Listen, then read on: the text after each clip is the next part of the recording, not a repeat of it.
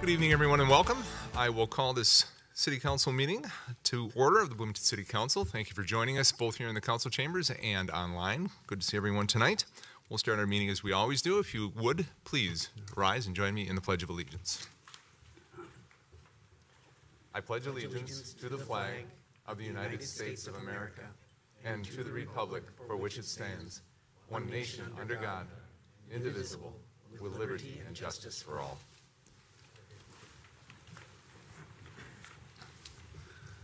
Once again, thank you for joining us this evening. Our first item on our agenda is the approval of the agenda. And on our agenda this evening, we've got a couple of introductory items. We are going to meet some new employees, new Bloomington City employees.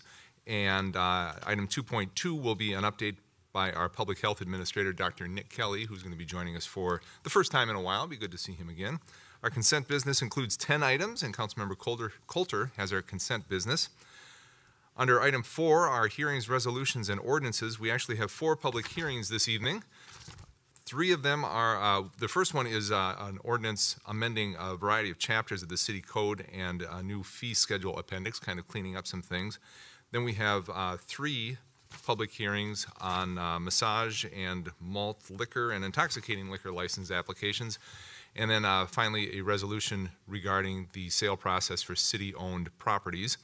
And once we get into our organizational business, it really is, after we get past item 5.1, which is an appointment to our Human Rights Commission, then it becomes almost an old-fashioned study session where it's a lot of information headed our way. Item 5.2 is regarding charitable gambling. Item 5.3 is regarding liquor license legislative update. And then item 5.4 is our THC edibles discussion. And as I said, all of those will be study session items where we'll be hearing a lot of information from staff and discussing things among the council. And then, of course, we'll wrap up with our city council policy and issue update. Council, so that's our agenda before us this evening. Are there any changes or additions tonight? If not, I would move approval of our agenda. Second. Got a motion and a second by Councilmember Lohman to approve tonight's agenda. No further council discussion on this. All those in favor, please signify by saying aye. Aye. Opposed, motion carries 6-0. Now that we have an agenda, item 2 is our introductory items, and the first item under introductory items is item 2.1, our introduction of new employees. I think we have 2 different groups of new employees that we're going to meet this evening. Let's start with our new firefighters. Chief Uli Seal is here. He's going to kick us off and introduce the new firefighters to us. Good evening. Hi, Mayor, council members. I'm very pleased tonight to introduce 4, although I know I can count to 4 and there's only 3 standing here. I will introduce the 4th one. She fell ill today and couldn't make it tonight. Tested negative for COVID though, but she's just not doing too well. So, but I'm very pleased to introduce these 4 new full-time fire inspectors that have all previous experience with us, and I'm just going to give them an opportunity to say a little bit about themselves briefly. The firefighter that could not be here tonight is Megan Iverson, and she started with Bloomington Fire in June of 2019, right before the pandemic, working out of Station 4. And prior to that, she worked as a resident assistant with Founders Ridge, and then accepted the position here recently with us full-time. She's a certified firefighter 2, EMT, apparatus operator, and fire inspector 1. Hello. Good evening. Welcome. Hello, my name's Ron Crook. I've been on Bloomington Fire for 6.5 years. Lifelong Bloomington resident, and look forward to serving the community. Welcome. Glad to have you in this role. Hello, my name is Mamie Ruman. Been lifelong Bloomington resident. I've been on Bloomington Fire for 4 years. Yeah, that's about it. Welcome. Thanks for being here. John, James, not from Bloomington, from Egan. Been on since 2019, and yeah, just excited to start this role. Thanks you. Well, great. Welcome aboard, all of you, officially in your new capacity. I know you've been on board. I do have to ask, so when you were in grade school and the question came up, what do you want to be when you grow up? Did you actually say, I want to be a firefighter? Did all of you do that? Once or twice, yeah. That's great, and that's great you can accomplish that now. As a full-time firefighter here in the city of Bloomington, I know these are 4 important roles as we continue to move forward and evolve our fire department to meet the needs of a city of 90,000 and the needs of 2022. So we're very glad to have you on board, and thank you for being with us tonight. Thanks so much. Thank you.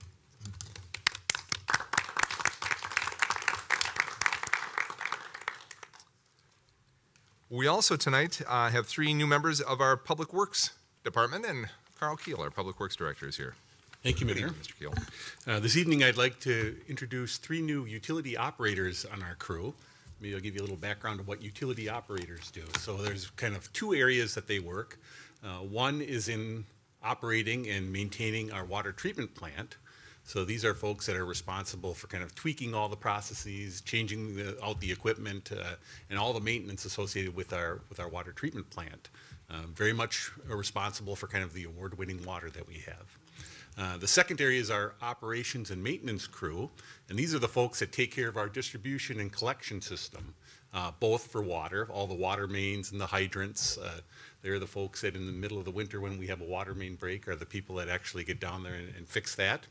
And also taking care of our sanitary sewer collection system, the pipes throughout that convey the wastewater from Bloomington to the Metropolitan Council's treatment system. So again, have a couple folks in these areas. The first I'd like to introduce is Michael Rasmussen. Michael is here in blue for water. He works at the water treatment plant. So Michael is not only a new employee with us, but he's also a new resident in Bloomington. Just moved to Bloomington in June. He's here with his wife and his 2 dogs. Comes with a great deal of experience in Wisconsin with the Wisconsin National Guard, where he worked for 20 years. Outside of work, he enjoys all things outdoors, loves to go fishing whenever possible. Also spends time riding his motorcycle and then actually making fishing lures. Mike. Nice to meet everybody. Look forward to learning and growing in the city here. Well, nice to meet you, Mike. Welcome aboard. Glad Thank you're you. with us. The next 2 folks are actually part of our operations and maintenance crew. So they're the ones that work on our distribution and collection systems. And first I'd like to introduce Mario Terrazas. Mario is married, has 2 kids. Comes with us also with a great deal of experience, most recently in the city of Minnetonka. He also serves as a part-time firefighter in Prairie and as a part of the Air Force Reserve, so a very busy guy. Mario. Hi, nice to meet you. Thank you for the opportunity. Nice to meet you, Mario. Yes, it sounds like you are very busy. You've got a lot going on, so glad to have you on board. Welcome. And last, but certainly not least, is Jonathan Lapine. Jonathan, or John, goes by John, grew up in Minnesota in kind of the Golden Valley, New Hope area, but for the past 8 to 9 years has lived in Florida. So he's moving back north, where he has worked in the sewer and water industry in Florida. So I think you're happy to be back in Minnesota in the summer. And, let him say more about that. Good evening, John. Welcome. Good evening. Yeah, I just wanted to say thank you, and I look forward to the opportunity with Bloomington, and yeah, just happy to be back, and I think everything's going well. So, thank you. Thank you. Welcome aboard, and thank you to all 3 of you, because we know here, obviously in Bloomington with our world famous water. I mean, that's an important thing and a point of pride that we certainly hang our hat on.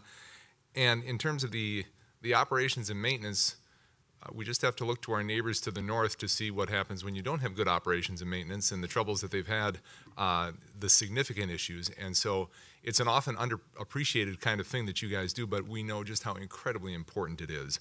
And so thank you for that, and thanks for the work that you put in and the work that goes into making sure that our infrastructure is in the shape that it needs to be to avoid any kind of issues or any kind of problems. So, welcome, gentlemen. Thank you. Thank you.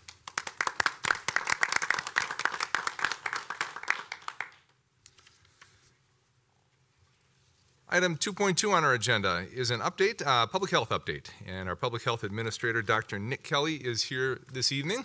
As I mentioned earlier, we we've gotten used to seeing you, Dr. Kelly, every week, and now it's a bit more spread out, which I'm just fine with, actually. Thanks very much. But now I know that we've got another public health issue that there's some concern in Minnesota and across the country, and I think you're going to give us an update on that. So, good evening. Welcome.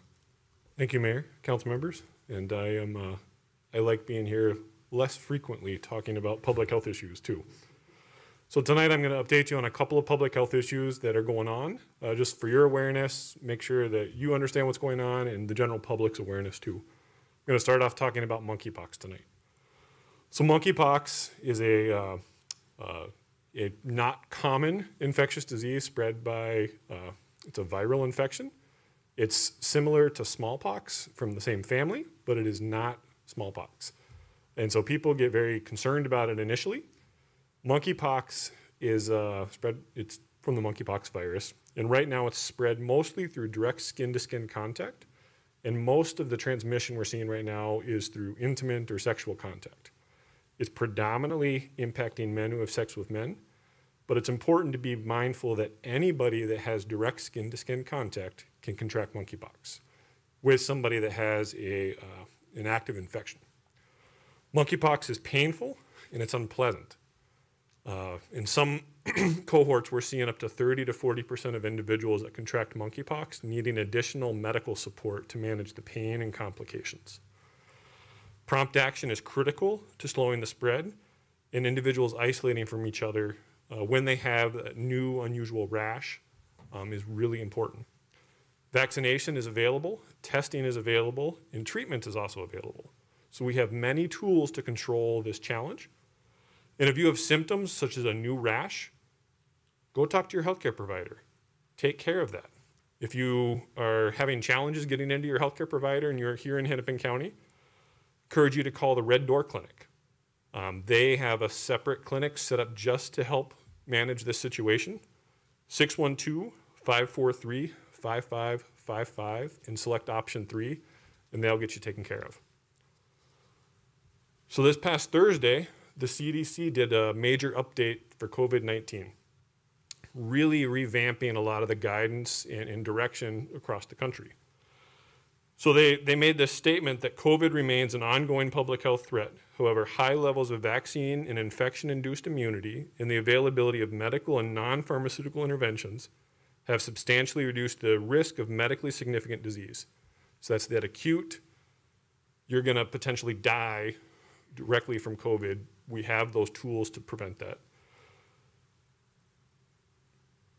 Transmission of SARS-CoV-2 remains a problem in the country. We're going to continue to see that, but we've been able to avoid most of the acute medical challenges. Well, I agree with that. One of the things that we miss when we talk purely about the acute part is the long-term components. So we're not really focusing on the long COVID issue, the continued health disparities we see, and the limited options for individuals that are at high risk. So we have many members of our community that have multiple health conditions that put them at much higher risk than the general public.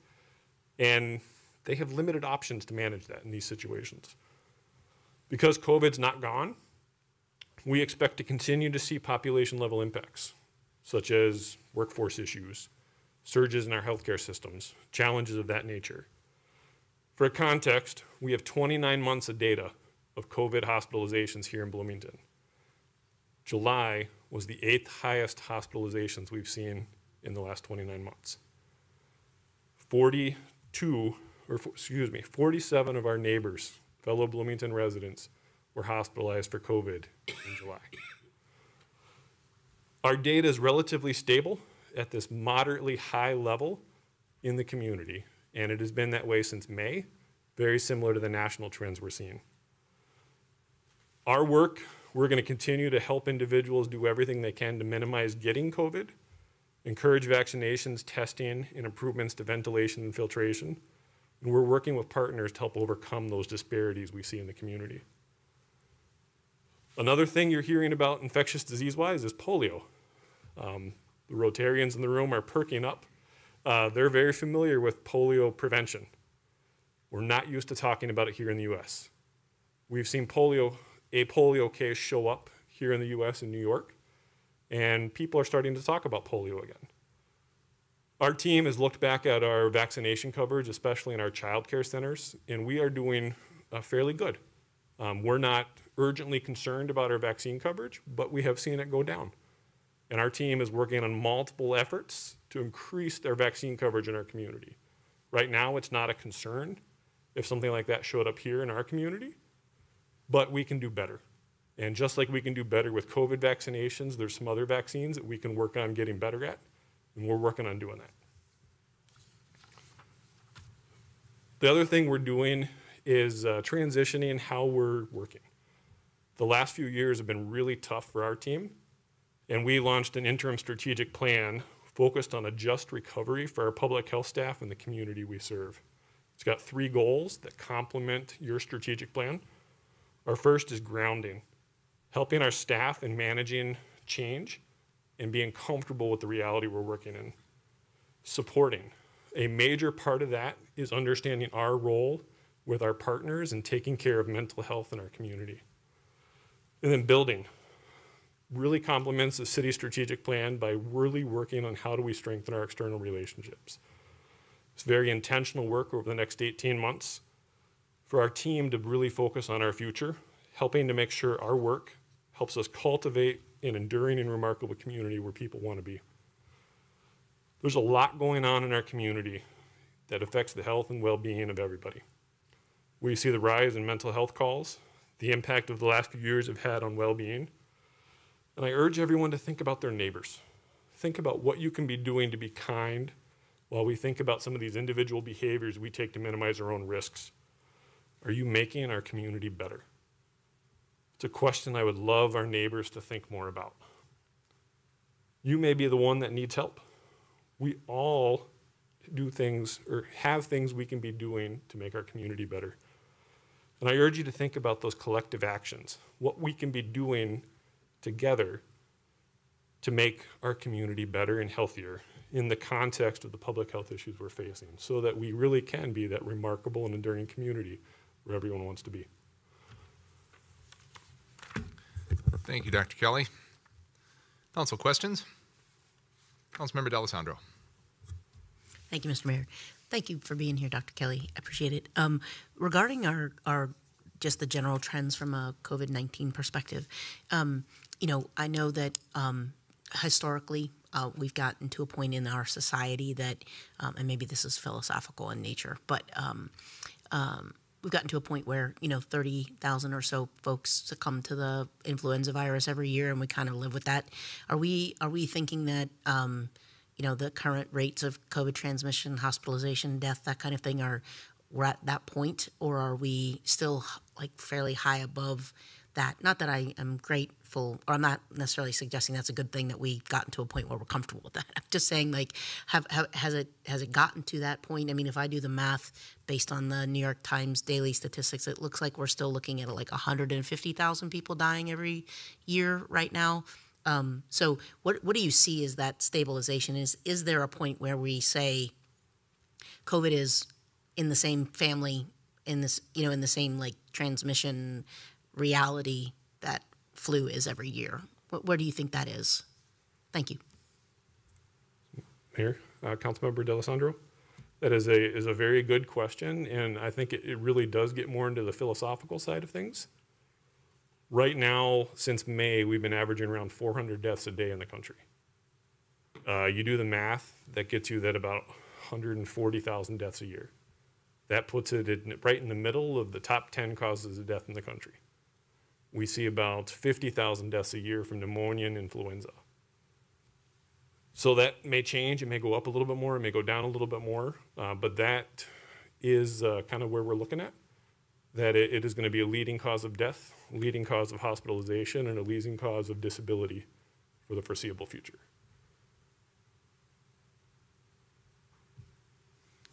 Council, additional questions? Councilmember Lohman. Thank you, Mayor. So kind of jumping back to the monkeypox, so just really just one question about that. I had heard some report that there was a doubling every 17 days of that. Am I misinformed on that, or and then kind of secondarily, as this does or does not become more prevalent, and I know you mentioned a few things, but what can one do to make sure that they're doing everything possible to not contract that? And then, is it a cause of death if you get this? Can you help me understand that if I weigh that against COVID? Dr. Kelly. So Mayor, Councilmember Lohman, good questions. So the doubling rate is something that we look at a little bit more from just what's going on. We did see some very rapid growth initially. There's some evidence that it's slowed a little, but what we're seeing is the networks where we're seeing these cases occur are seeing a fair amount of transmission. It's pretty focused right now in men who have sex with men population. What we're seeing is there's some transmission outside of that network, but it's very limited. And so general public-wise, there's very little other than not, if somebody's got a new rash, they need to take care of that. And for the general public, you have to have some close skin-to-skin contact with a rash to get transmission or something that somebody else was using. So the risk to the public is pretty low. It's not like COVID, it's not like some of these other infections where you're just gonna see huge boluses of transmission. It's that close, intimate contact. We have seen a few deaths, but in the context, we have almost 12,000 cases here in the US, 72 cases in Minnesota. We've not seen a death here. There's been a few globally, but it is not a disease that we look at with a high fatality rate. It's just painful and complicated to manage because it takes 2 to 4 weeks for the disease progression to occur and you to not be infectious anymore.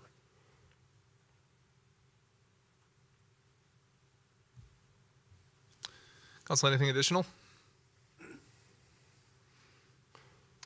Well, thank you, Dr. Kelly. Thanks for coming back and filling us in on the variety of topics that you brought forward. And thanks also for your comments, echoing what you said, I think, throughout the pandemic, the notion of the importance of being good neighbors and taking care of each other. I think that's a message that we just need to keep repeating over and over again, and I appreciate that you brought that forward one more time. So thanks for being here tonight.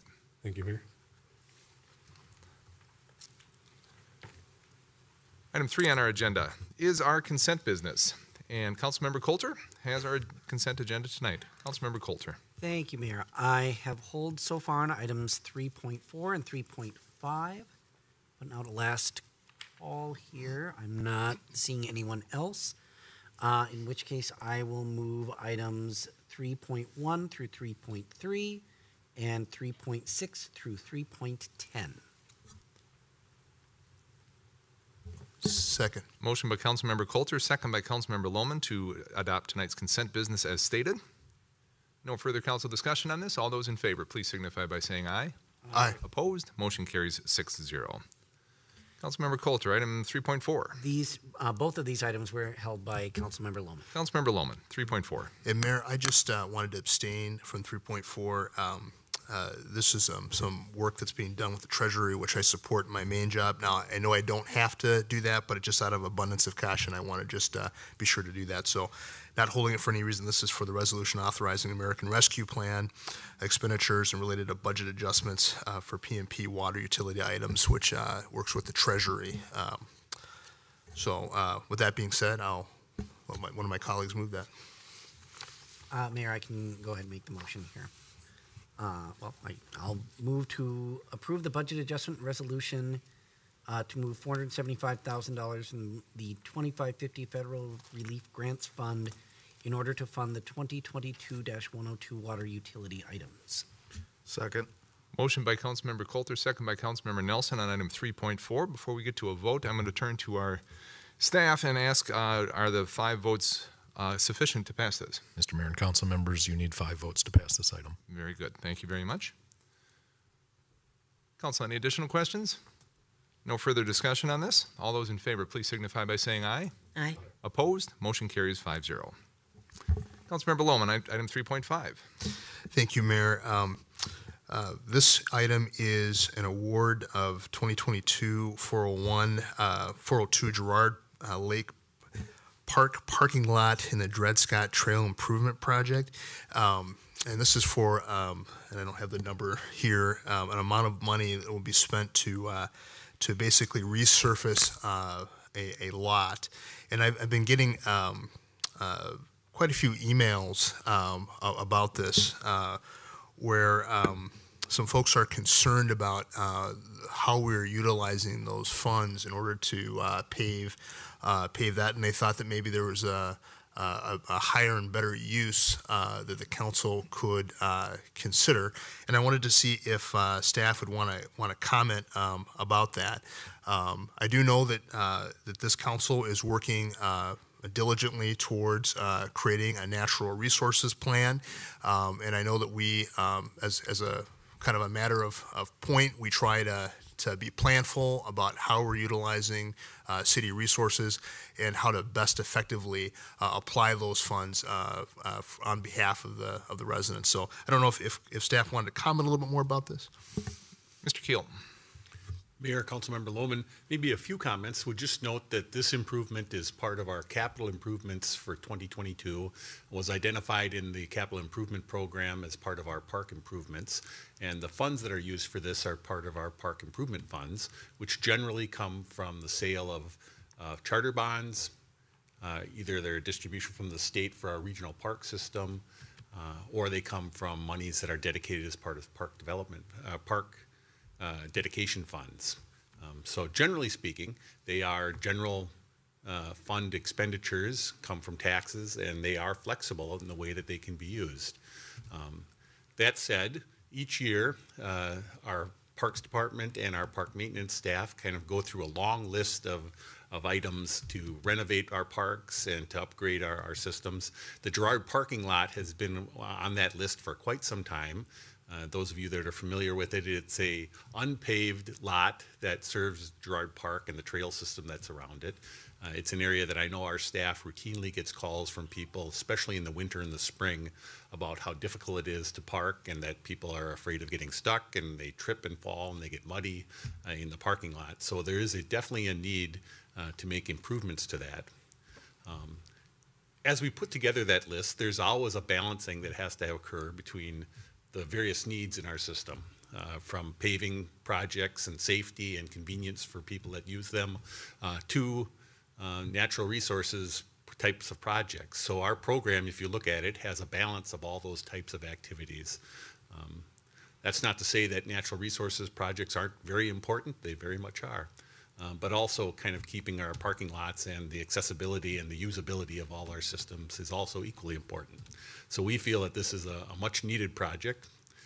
Wouldn't want to diminish our need for natural resources projects, but this is very much needed.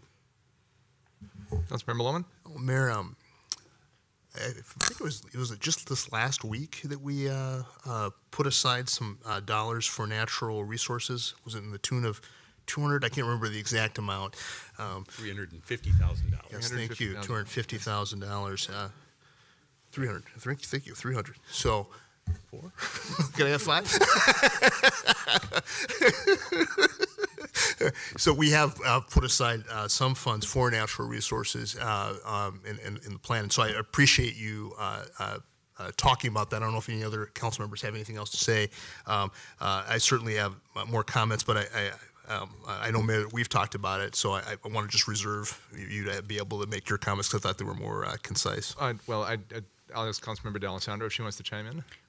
Well, so I appreciate that. This is just the award of the actual contract, correct?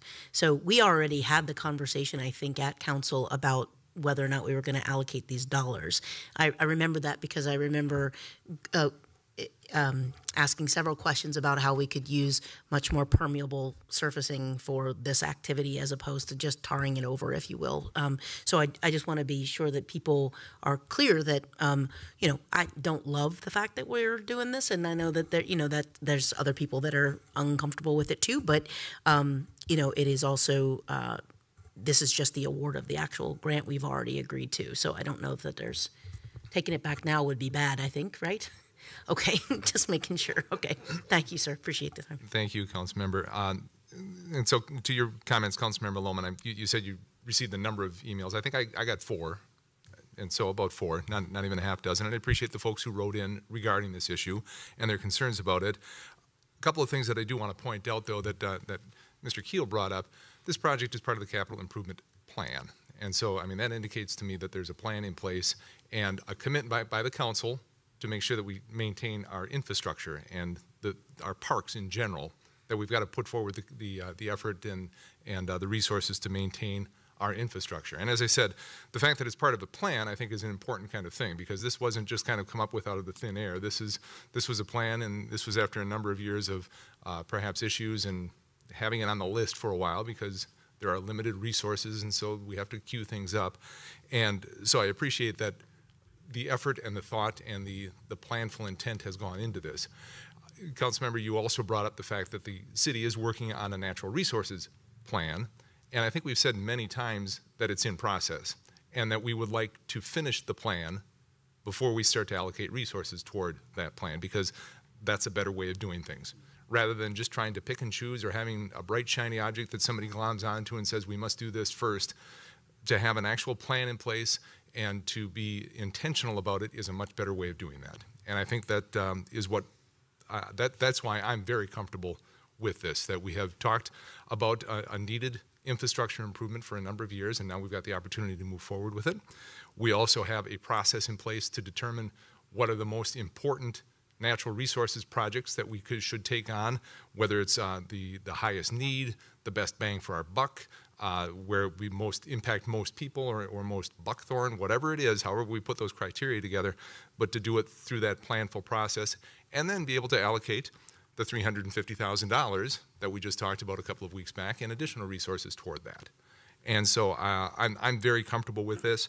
As I said, I appreciate the folks who have expressed concern, but I think to put it in that context and to think about it a little bit differently, rather than just something that has been brought up or is an idea or a suggestion, no, I think we're better off headed toward working with a plan and working with the resources that we have. So, Council, anything else on this?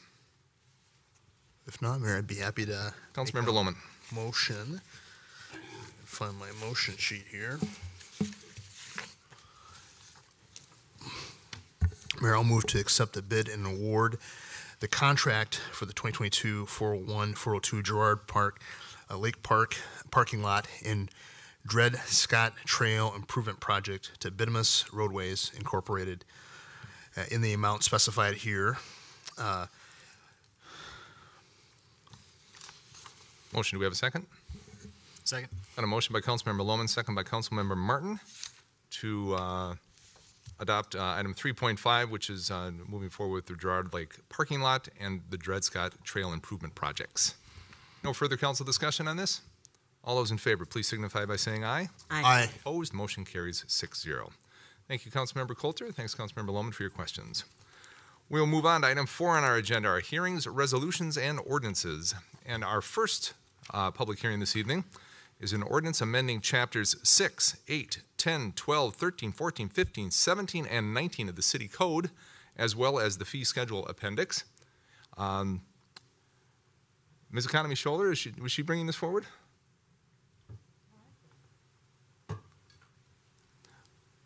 Ms. Manderscheid.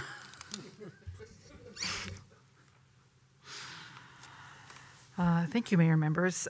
This, I believe, is the end of a very long process that we have been going through systematically through the code to transition our fees that are codified, that previously were codified into the text of our ordinances, and migrating them over to a fee schedule appendix.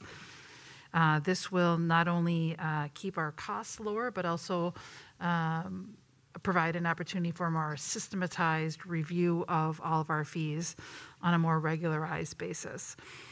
If you recall, when we amend the code, the City Code of Ordinances, we need to have a public hearing. We need to notice the public hearing, et cetera. So even if we're changing a fee by $1, we would have to spend, $40 to $60 to do so.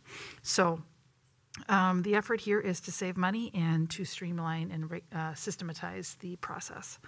And I would also like to just take a brief moment, and maybe this is why Lori wanted me to do the talking tonight, to thank the staff in legal, specifically Maureen O'Brien and Chris Graves, who have worked on this project tirelessly with the assistance of Brianna in finance to move this project to the completion.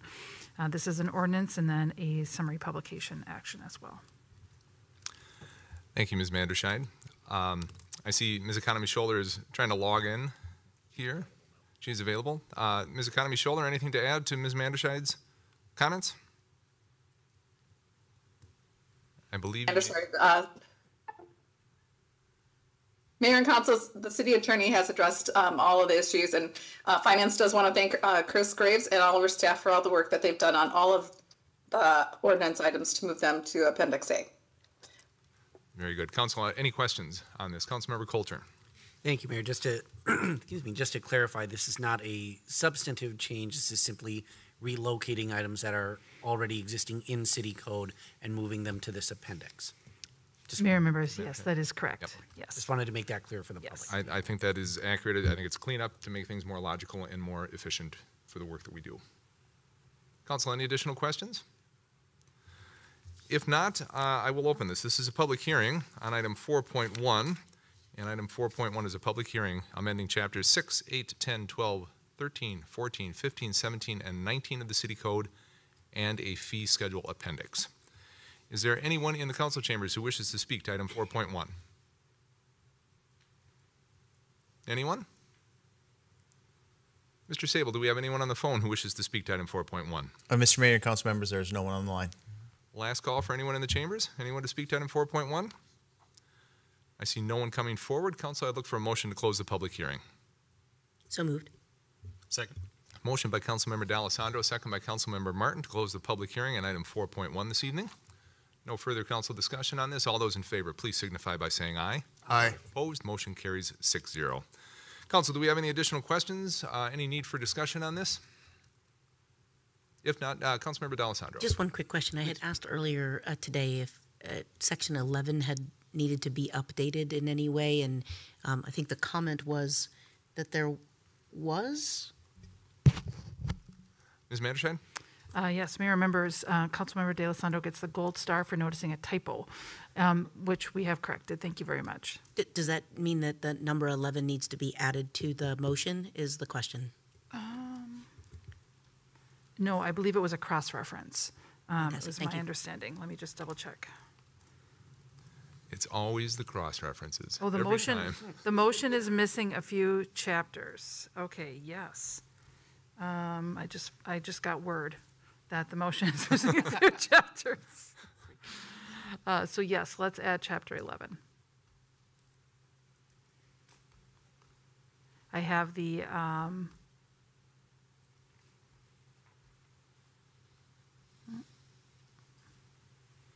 So would there be any additional changes other than adding chapter 11 to our motion as well?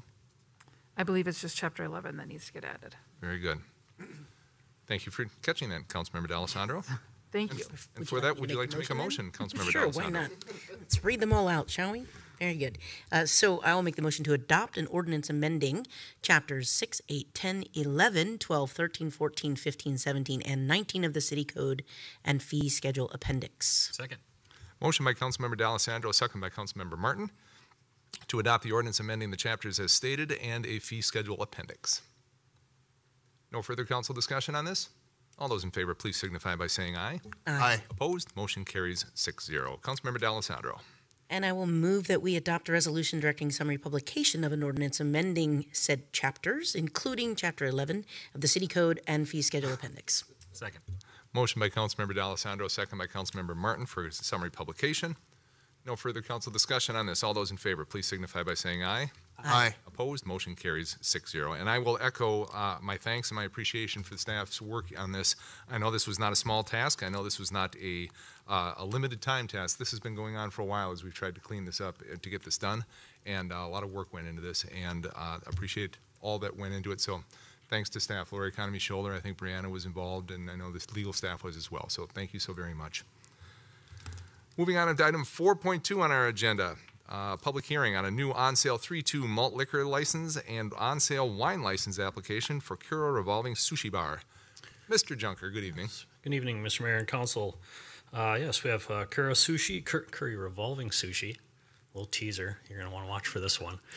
Coming soon. Unfortunately, not too soon. I was just out there last Thursday, and surprise, surprise, construction's hung up and things are waiting. So, but I still want to go forward with this tonight. Have it sit on my desk. I'd rather them or wait for them than wait for us. So, everything checks out. Just looking for your approval. Council, any questions? Mr. Junker, I'm sure it's in the packet. I don't know if I saw it. What the address here? Maybe it's not in the packet. Yeah, 378 North Garden. North Garden, so in the mall. Very good. Yep, okay. Up in the mall. No council questions of Mr. Junker? If not, I will open the public hearing on item 4.2. This is a public hearing on a new on-sale 3-2 malt liquor and on-sale wine license for Cura Revolving Sushi Bar. Is anyone in the council chambers wishing to speak to item 4.2 this evening? Mr. Sable, anyone on the phone? Mr. Mayor and council members, no one on the phone. Anyone in the council chambers wishing to speak to item 4.2? Seeing no one coming forward, council, I'd look for a motion to close the public hearing. So moved. Second. Motion by Councilmember Coulter, second by Councilmember D'Alessandro to close the public hearing on item 4.2. No further council discussion. All those in favor, please signify by saying aye. Aye. Opposed? Motion carries 6-0. Any questions on this, council? I do not see any. Councilmember Coulter. Thank you, Mayor. I will move to approve the on-sale 3-2 malt liquor and on-sale wine licenses for Cura Sushi USA, Inc., doing business as Cura Revolving Sushi Bar. Second. Motion by Councilmember Coulter, second by Councilmember D'Alessandro to approve the on-sale 3-2 malt liquor and on-sale wine license for Cura Sushi USA Incorporated. No further council discussion on this. All those in favor, please signify by saying aye. Aye. Opposed, motion carries 6-0. Item 4.3 is another public hearing. This for a new on-sale intoxicating liquor license application for Pizza Novara. Mr. Junker. Mr. Mayor and Council, Pizza Navarro, again, a little bit of delay going on with construction, but they're going in right next to Hazelwood because they're the same owners. So we know them very well, so this was kind of an easy one. Just looking for your approval. Very good. I was wondering when they were going to move forward. Every time I'm out there, I look at the construction going on. Yeah. Council, any questions on this? No questions. I will open the public hearing on item 4.3, which is a new on-sale intoxicating liquor license application for Pizza Navarro. Anyone in the chambers wishing to speak to item 4.3? Mr. Sable, anyone on the phone? Mr. Mayor and council members, no one on the phone. Last call. Anyone in the chambers for item 4.3? No one coming forward. Council, I look for a motion to close the public hearing. So moved. Second. Motion by Councilmember Martin, second by Councilmember Lohman to close the public hearing on item 4.3 this evening. No further council discussion. All those in favor, please signify by saying aye. Aye. Opposed, motion carries 6-0. Any discussion, council? Councilmember Martin. Thank you, Mayor. I will move that we approve the on-sale intoxicating liquor license, Nova Pizza LLC, doing business as Pizza Navora. Second. Motion by Councilmember Martin, second by Councilmember Lohman to approve the on-sale intoxicating liquor license for Nova Pizza LLC.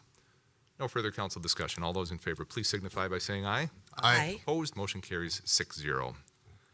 Our final public hearing for the evening is item 4.4, which is a public hearing for a new therapeutic massage enterprise license for Laughing Waters Spa. Mr. Junker. Yes, Mr. Mayor and Council, another one that's familiar with us actually. Laughing Waters was licensed with us for maybe a year or two, and she had to shutter thanks to COVID. Now she's kind of stepping into the big league. She signed a deal with Radisson Blu to run their spa, which was a licensed facility with us, again, closed right as COVID started.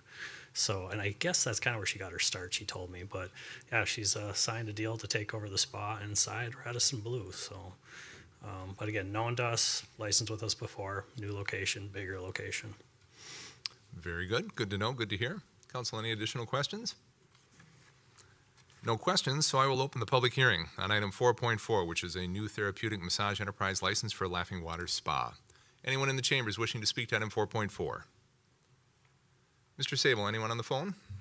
Mr. Mayor and council members, no one on the phone. Anyone in the chambers wishing to speak to item 4.4? Seeing no one coming forward, council, I will look for a motion to close the public hearing. So moved.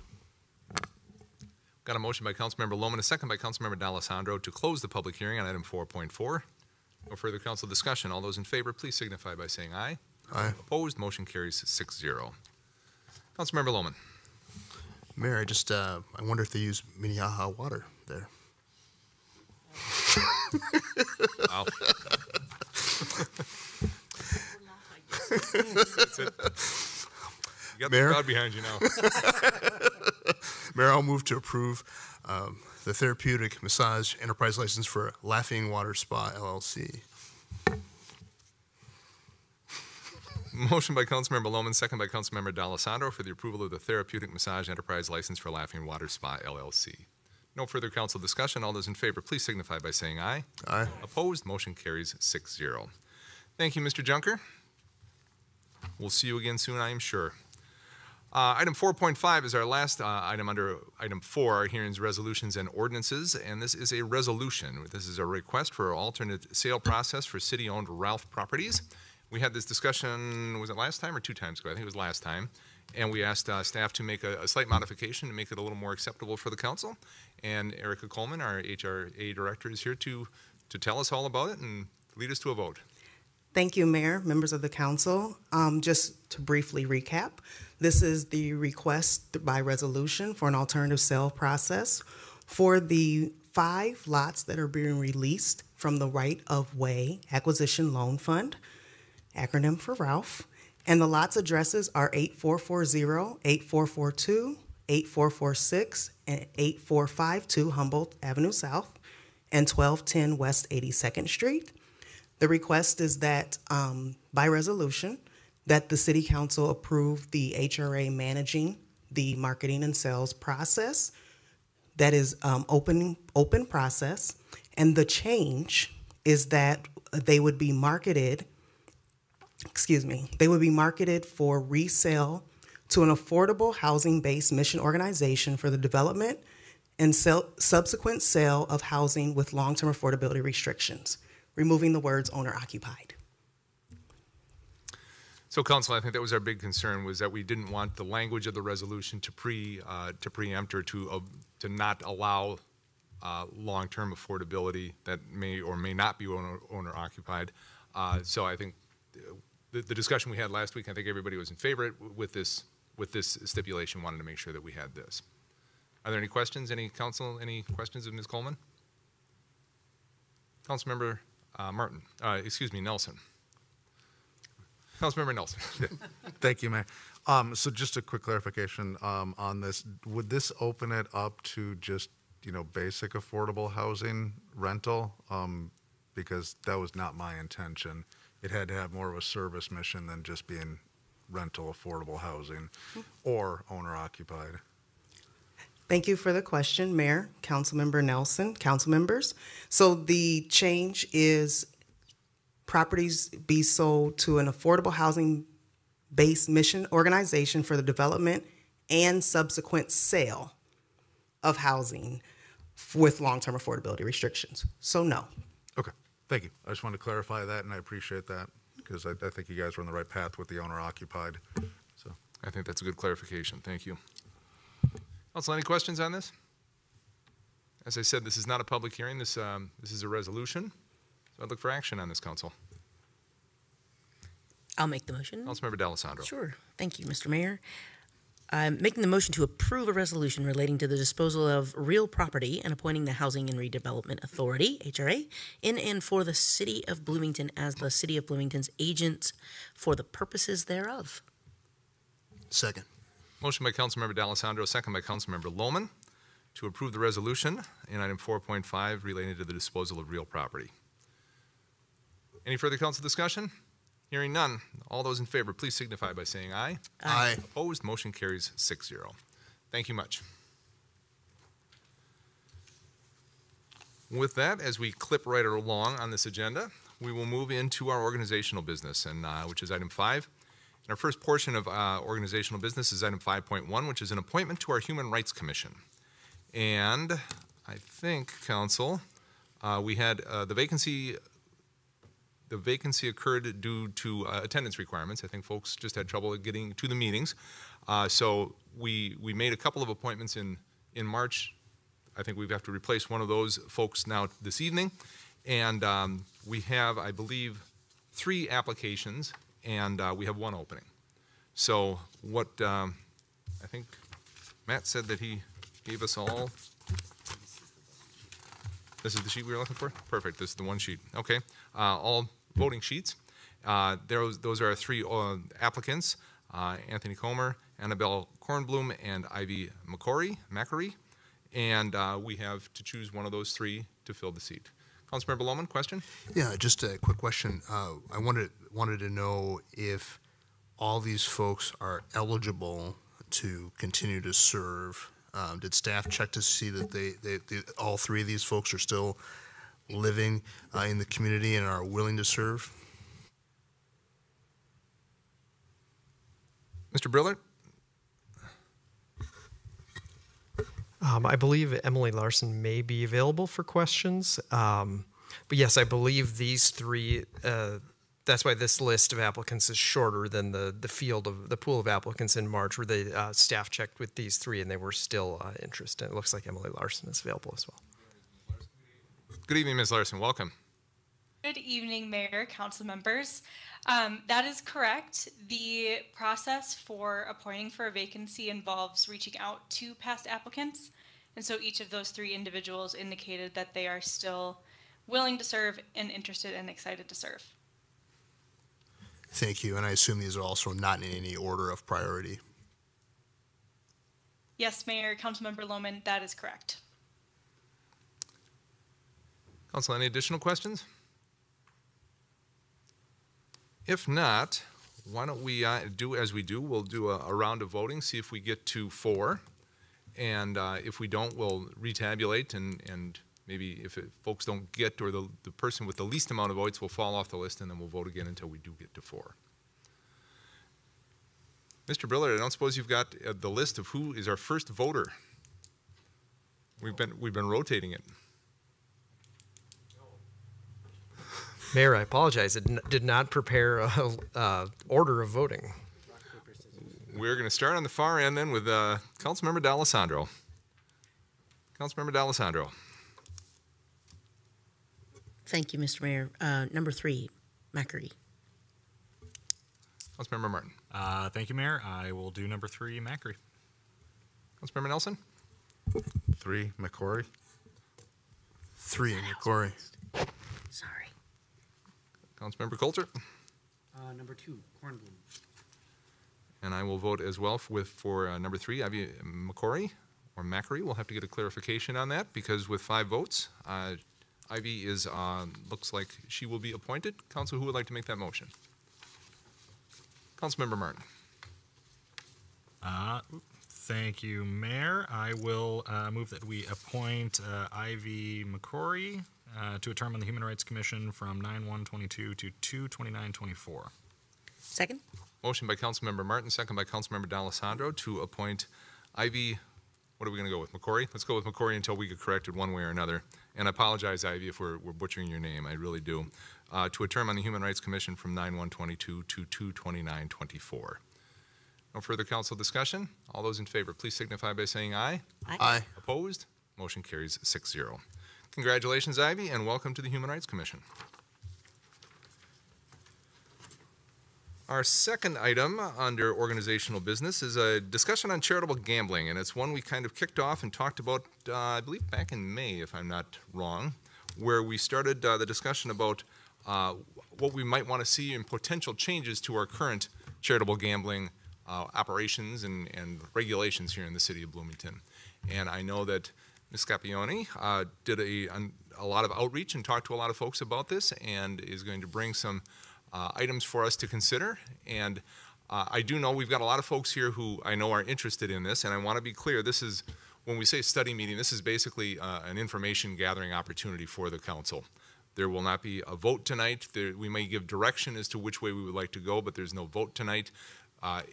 If and when this comes before the council again, there will be a public hearing, and we'll have plenty of opportunity for anybody who's interested in this topic to be able to speak to the council on it. So with that, Our city clerk, Ms. Capioni, good evening, welcome. Good evening, Mayor and City Council, and I should point out that Doug Junker is here as well, our license examiner and deputy city clerk. He is the resident expert in our current gambling regulations and the historical expert as well, right, in our history of regulations here in the city. So he's here for questions as well as we move through the presentation. Next slide, please. So as a reminder, kind of how we've gotten to this point, on April 25th at that city council meeting, staff provided a fairly brief overview of charitable gambling regulations and a survey we had conducted of 16 other similar cities and what their regulations were. In May, we received a request from the Mall of America. I'm sorry, I should back up. So at that April 25th meeting, the city council provided some direction on potential changes to our charitable gambling regulations and asked staff to go back and provide additional research and outreach to our charitable gambling license holders and come back at a later meeting to share what we've learned and to share our additional research. So pretty soon after that happened, we received a request from the Mall of America to consider an ordinance amendment to change the regulations at the mall so that instead of charitable gambling premise permits being limited to just the 4th floor, they could be issued throughout the Mall of America. And so it was fortuitous timing as it allowed us to include that request as part of our outreach efforts and gain feedback from our licensed organizations on that request as well. So we could bring it kind of back as one package to the City Council. So during the summer, we conducted outreach to our charitable gambling organizations. We sent letters to all of our licensed organizations inviting them to an informational meeting. We had 5 attendees representing 2 organizations at that meeting. We had a Let's Talk Bloomington page and survey, and we received 7 responses from 5 of our 12 licensed gambling organizations. And then the letter also invited licensees to just contact staff directly, right, to get more information and to provide feedback. And I haven't received any direct contacts outside of the meeting and the Let's Talk Bloomington survey. And your council packet included information from the survey or the survey results from that Let's Talk Bloomington page.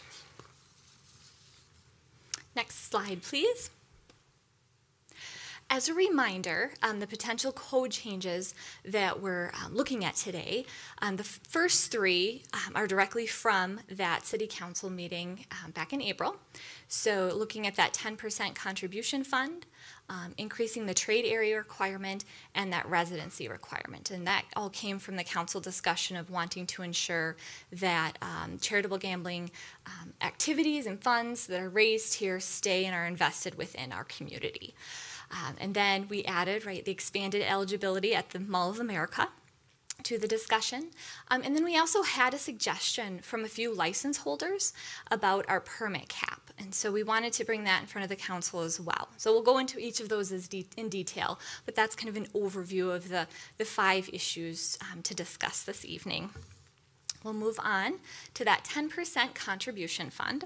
So as a reminder, cities under state law can require organizations contribute up to 10% of their net profits to a fund that the city administers and regulates. And under state law, the city is limited in how it can expend those funds. And we are limited in the same way that a nonprofit charitable gambling organization is limited in how they expend their profits. And so this isn't a completely comprehensive list. We provided the items that we thought probably most related to our city organization and our activities. So things like activities and facilities for youth, to 501c3 organizations, to scholarship funds, to relieve the effects of poverty, homelessness, and disability, for recognition of military service and support of military personnel, nutritional programs and food shelves, primarily for persons over 62, and then community arts organizations or sponsorship of community arts programs that are free and open to the public. So it kind of gives you a general idea of how that 10% contribution fund could be distributed should the City Council choose to enact one. Next slide, please. As a reminder, the 10 of the cities that we surveyed had a charitable contribution fund, and the required contributions range from 5 to 10%. So a city can't go higher than 10%, which is why we call it a 10% charitable contribution fund, but some cities did choose to have a 5% contribution instead of 10. Now, we wanted to come back and be able to provide council with a more firm number of what we could expect in Bloomington, as far as what 10% of our organization's net profits would be. Unfortunately, our current code doesn't require very extensive reporting of the funds that we receive, or that our charitable organizations receive, because right now we have a trade area requirement, and so we require a letter from an accountant stating they've met that 30% requirement. And so we don't have solid numbers from our own charitable organizations to be able to say, well, best guess, this is what we would get here in Bloomington.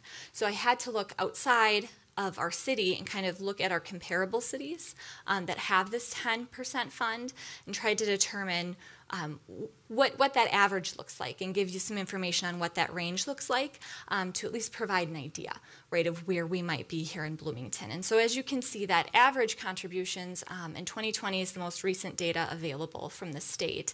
The average is about $65,000. And it's a huge range. We have 13,000 to 137,000.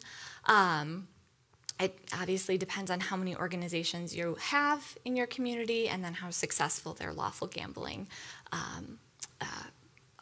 programs are within those cities. Some policy things for the city council to think about with this 10% contribution fund is the city would need to develop a process for distributing those funds. So typically in the ordinance, you develop the fund, right? You establish the fund, but then most cities have a policy in place, right, that talks about how you would actually distribute. Would you receive applications for that? How is that managed? And so that would then, lead to future policy decisions for how funds that come in would be expended. The city has annual reporting requirements, or any city would that has this fund. And the fund cannot be used for staff time required to administer the fund. So typically, the reporting requirements are quarterly, so you would see staff time on a quarterly basis, probably 5-6 hours, taking it in total, right? Taking in the payments, checking their reports, and then you would see, depending on the process that we laid out for administering these funds, you would see staff time for taking applications, potentially vetting those, right, presenting those to council, or whatever process we would determine, or the city council, I should say, would determine for expending those funds.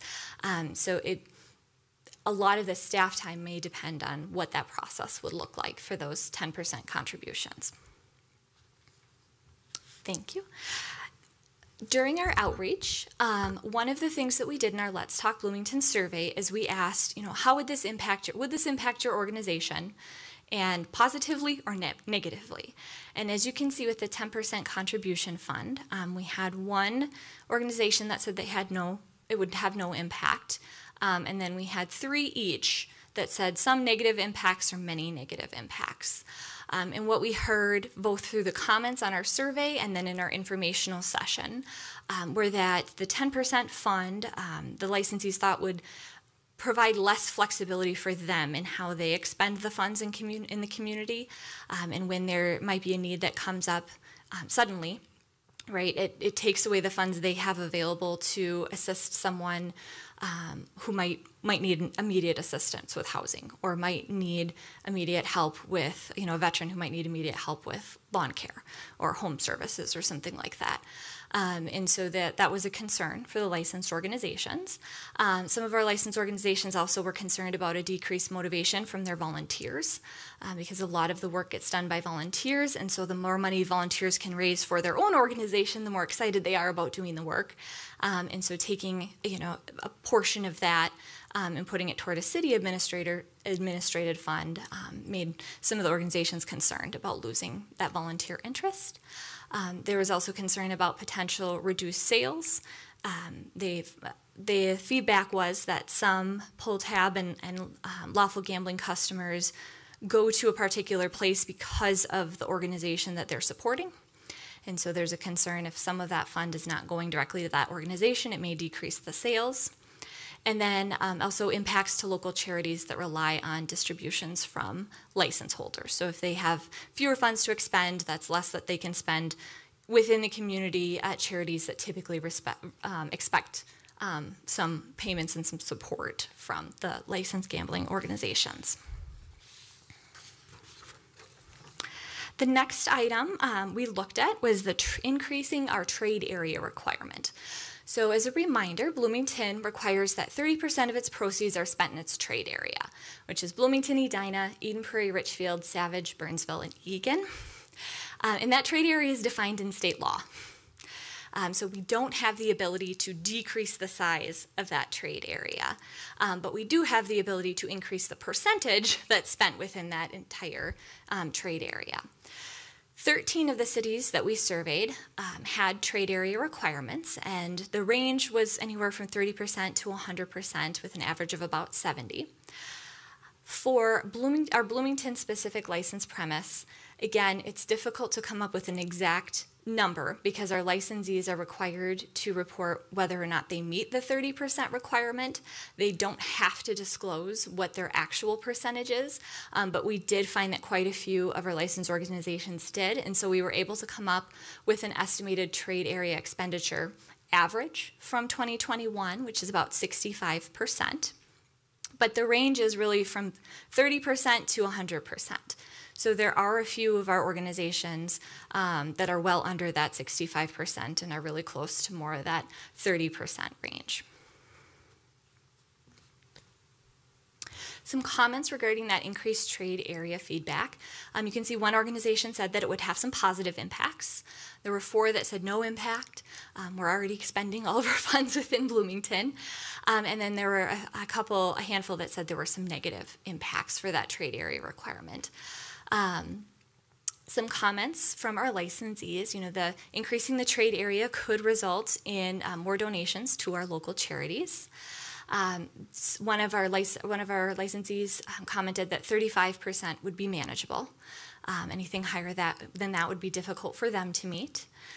And there was feedback that 100% could create some problems because sometimes there are expenditures that need to be made outside the trade area. Maybe there's a vendor that only provides this particular type of equipment that's outside of our trade area, and so it doesn't count toward that trade area requirement. And so there were some organizations that said 100% might be a little much because it might be hard for us, just depending on where our vendors and where the things we're purchasing are located. And then we talked about this tie to the Bloomington community or a residency requirement. And some cities we found have that. 8 of the 16 had a requirement for some sort of local connection. And that can look different, right, for every city. Usually it was something where they had a headquarters within the city or regular meetings held within the city. Or members that lived and work within the city of the charitable gambling organization. So Bloomington does not currently have that residency requirement. 7 of our 12 licensed organizations are currently headquartered in Bloomington, and that equates to 9 of our 14 licensed locations are run by Bloomington organizations. Next slide. So you can see here our licensees found that potentially having a residency requirement tied to the Bloomington community could have, 2 of them reported it could have many positive impacts, 1 some, 3 of them said there were no impact, and then 1 had a concern about negative impacts. Some comments for this: it could help local organizations grow within their own city and may result in funds staying in Bloomington that might have gone elsewhere. There was a concern that existing organizations should be grandfathered in, so they wouldn't be made ineligible from operating in the city. And then there was a concern that there could be capacity issues for local organizations to serve all of the establishments in Bloomington, and just making sure that we weren't that there weren't any restaurants or establishments that would like to have charitable gambling but can't because there isn't a local establishment that could provide that service if we were to have this residency requirement. And then some background on the expanded charitable gambling at the Mall of America. So currently, charitable gambling premise permits are limited to the 4th floor. We do allow raffles in other areas, but those pull tabs and bar bingo, and those are limited to the 4th floor. That was enacted in 1992, and so I did a deep dive into some council minutes and found that there were concerns about potential mess from pull tabs and minors in the vicinity of gambling, and those were the reasons cited back in the 1992 minutes for this provision and this limitation to the 4th floor. So the request from the Mall of America is to remove that limitation and to allow premise permits at eligible locations throughout the building. So as a reminder, state law and city ordinance requirements would still apply.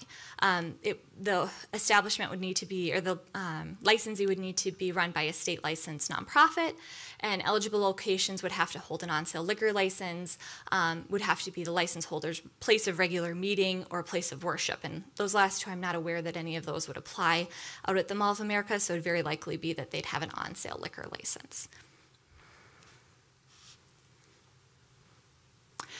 Feedback from our charitable gambling license holders was kind of mixed. We had 3 that noted that there were impacts, 2 that said no changes, and then 2 that said there were some negative impacts. Some of the comments were this could help our local organizations grow, provide additional market for them to expand into, and provide more opportunities. There was a concern about having too many licensed locations within the city. And then there was a concern about potential for reduced sales at existing locations if they're now competing with locations within the Mall of America.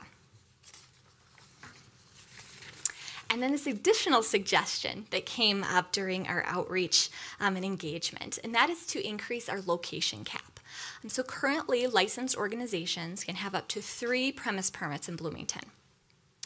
Our license holders suggested increasing that cap to 4 or 5. So not a huge increase, but allowing some additional capacity for them or additional opportunity for our license holders, especially if we're going to expand potentially the gambling or the premise permits availability at the Mall of America. This would allow our license holders some additional flexibility and additional room to grow within that potentially new market, if you will. They also commented that a lot of other cities have residency requirements, making it hard for our local organizations to go elsewhere. And so increasing that cap would allow more opportunity for our organizations within Bloomington. But they suggested not completely removing the cap because the cap does prevent one organization from developing a monopoly within a city. And I should mention, state law does not require a license cap, so that's a city decision as to what that cap might look like and how many we would want. So as a summary of some of the feedback that we've received from our license holders, we had asked them to rank their preference for those 3 potential regulation changes related to bringing funds, investing funds into our community and making sure they stay and benefit our community. And the most preferred option was requiring a tie to the Bloomington community, followed by increasing the trade area requirement, and then establishing a charitable contribution fund was the least voted for option. So that's that residency requirement was that top ranked item. Again, with the Mall of America, the licensees kind of thought, well, that could provide additional opportunities for us, or it could pull from existing locations. There was some kind of, uncertainty of what that might look like or how that might impact them. And then that suggestion to increase the license cap to allow for more growth. So next steps, Staff is looking for direction from City Council on any potential ordinance changes. If there's additional research or information that we can provide, we can certainly go back and do that. Or if we're at the point where Council feels like they would like to see some ordinance language, we can start that ordinance amendment process and have public notice and a public hearing. We would suggest that any ordinance changes that we do coincide with annual reporting requirements. So start at the January 1st of 2023 or 4, just depending on the timing. But that makes reporting a little easier for our licensees. And with that, Doug and I are available for any questions you may have. Thank you, Ms. Scipione, and I apologize for mispronouncing your name earlier. I'm sorry about that. In particular, thank you for the outreach and the information gathered here. I think it makes it a lot easier to understand what the current licensees are thinking, what their preferences would be, and gives us the comparison to other cities as well. So I do appreciate that. And I appreciate the historical look also, especially back at the Mall of America.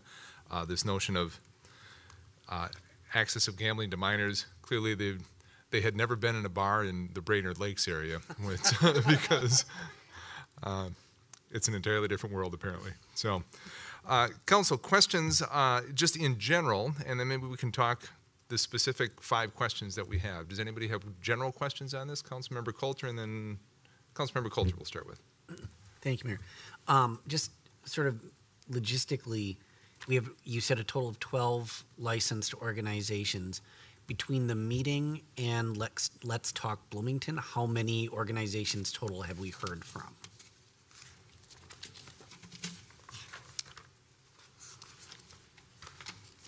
Councilmember Coulter, I will add in my head very quickly.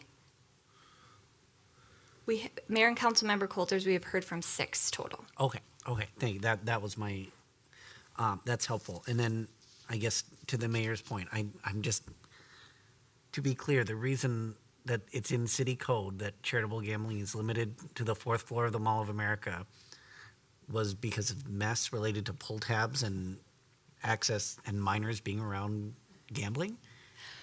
Mayor and City Council, that's what I found in the minutes. Okay. I couldn't tell you anything past No, what was in those minutes. I mean, it was 30 years ago, but that is just it's a very interesting way to kick off what I like to call Vice Night here at the Bloomington City Council. So I have some thoughts on the question, but I just wanted to clarify that. Thank you. Council, any additional just kind of general questions before we dive into each of these specific questions? All right. Well, then let's dive into the specific questions if we should. Regarding the, I have it written here as 10% tax, but that isn't the correct way of putting it, is it? It's the charitable contribution, the 10% charitable contribution. Thoughts on that, Council? Councilmember Martin, then Councilmember Nelson. Councilmember Martin. Thank you, Mayor. Yeah, that the rest of it I'm pretty comfortable with, but that stuck out to me. Well, obviously the causes that we could support with that are admirable. The amount of revenue generated, if we saw a particular area of need, we could fund that out of strategic priorities to that amount. And for folks that may not be aware, my day job, I'm a fundraiser for the largest food bank in Minnesota. And I am not sure how that conversation would go if my donors found out the 10% was going off the top to an admirable cause, but not what they're looking to support. So that I'm just a little uncomfortable with. Councilmember Nelson, and then Councilmember D'Alessandro. Councilmember Nelson. Yeah, that one would be a no for me. To the point. Councilmember D'Alessandro. I was waiting for the dog portion at the end of that. No, it's great. Thank you, Mayor. I apologize. Yeah, I mean, we're going to handle the questions one at a time. So I would agree. It doesn't seem, I think I wrote juice worth the squeeze here. And, from my perspective, it didn't seem based on the amount of money we would be able to potentially collect that it would make sense to do that. Thank you. Councilmember Coulter and then Councilmember Lohman. Councilmember Coulter. Thank you, Mayor. The only thing I would add to this is I think, generally speaking, in addition to what my colleagues have said, the reason I'm uncomfortable with this is it feels to me like that's a little bit of a solution in search of a problem. If we had something perhaps specific that we were looking to fund with something like that, that's a different conversation. But I think right now not having anything in particular that we're looking to do with that fund, it doesn't feel like to me that it's so very necessary. Councilmember Lohman? So I actually have more questions than I do a perspective or point of view. More so to your point, because I know you just listed a few items that those dollars could be utilized for, and so I'm curious about if that could be used for arts at all. That's one question. And the other one would be, and I see disability in here, and I see military, but could it be used for a Veterans Memorial at all? And then, or could this be used for a revolving loan for, let's say, housing, for, permanent housing? And so I'm just curious if you could, turn it on and off for specific causes. Could any of those three things be funded by this up to 10%? Well, we can call it a tax on charity is really what it would be. Ms. Capioni. Mayor and City Council, arts organizations are, community arts organizations are one of the authorized uses. Recognition of military service does include memorials. And as far as a revolving fund, that I think would take more research, but typically these are funds coming in and funds going back out, not typically then coming back in from other organizations. So the revolving loan fund might be a little bit trickier under statute. There is the ability for relieving the effects of poverty, homelessness, or disability, but I think how you would set that up would determine whether or not it would be allowable under state statute. Okay. Those are just my curiosity questions. Certainly there's other ways you could go down that route, and it's not all that easy to get volunteers. So when you tell them that you're only going to be able to use 90% or 95% of it, that might be a huge stumbling block. So just curious how you could utilize that. So thanks. And I just wanted to chime in because Councilmember Carter actually sent an email with just some thoughts. And she sent it earlier today before the discussion, but just her reading was that she wasn't supportive of the 10% charitable contribution fund.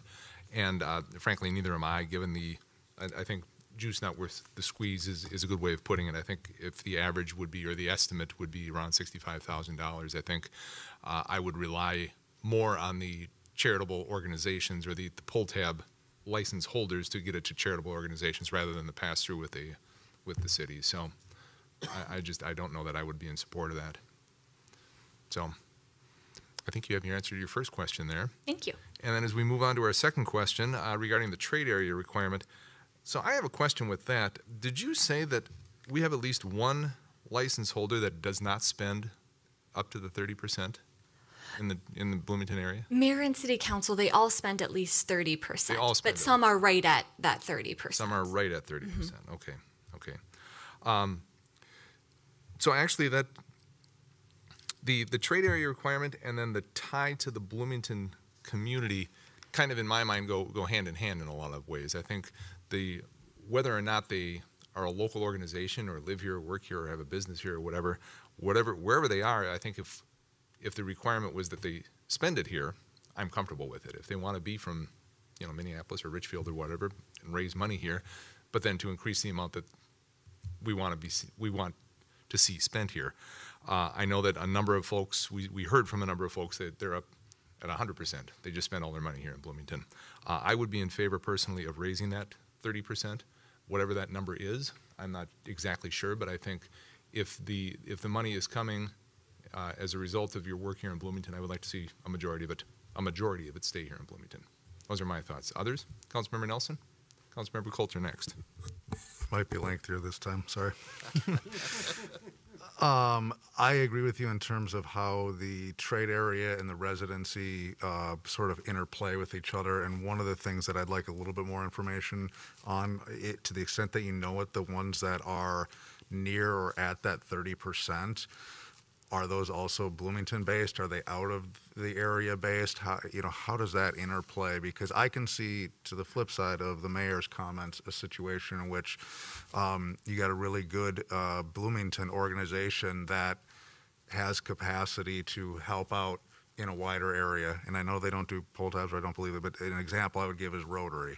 I mean, they obviously do things all over the place. I don't think they rely on pull tabs. They got other funding mechanisms. But a group like that, I know we heard from the Lions, I think similarly with all the good works they're doing, it may be difficult given their focus to spend that here. But if it's the Bloomington Lions, I may be more comfortable with that versus the Minneapolis, St. Paul, Bloomington metropolitan area Lions. So I always like to get Bloomington into that.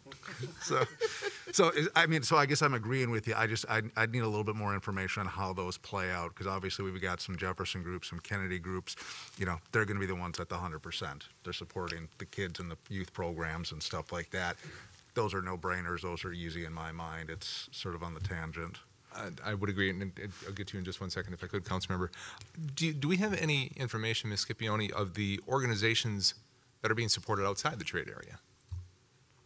Mayor and Council, we do not have data on what organizations are being supported outside of the trade area. Under our current reporting requirements, licensees must submit a certified letter that they are expending at least 30% within the trade area, and then they must provide a list of those funds that are being spent within the trade area. And depending on just how the accountant put things together, there's either a bit of data or not a lot of detail into those. And so we don't get a picture of where else things might be expended. Mayor and Council, I can provide a little bit more detail about that, which organizations are kind of where on the 30%, close to the 30%. And so there are 4 organizations that in 2021 were under 40% of that trade, were reported less than 40% for a trade area expenditure. And of those, one of them was located in Bloomington, and then the remainder were not headquartered in Bloomington. Councilmember Coulter. Thank you, Mayor. So I agree. Generally speaking, I think the trade area requirement should be increased, and I'm kind of two minds of this, because part of me says, I think personally, I think a majority is a sort of a bare minimum to my mind, and so maybe we go slightly above that. But part of me also says, maybe outside of maybe a little sort of buffer zone to allow for those kinds of expenses that just can't come within Bloomington. If these, to the mayor's point, if these organizations are essentially making their money off of work that's happening here in Bloomington, I think a significant majority, to my mind, should come back to benefit the community here in Bloomington. I guess the question I have related to this is to make sure sort of that my understanding is correct, that this refers to proceeds that come from Bloomington. So someone buys a pull tab in a Bloomington bar, and those proceeds then have to be spent in that trade area.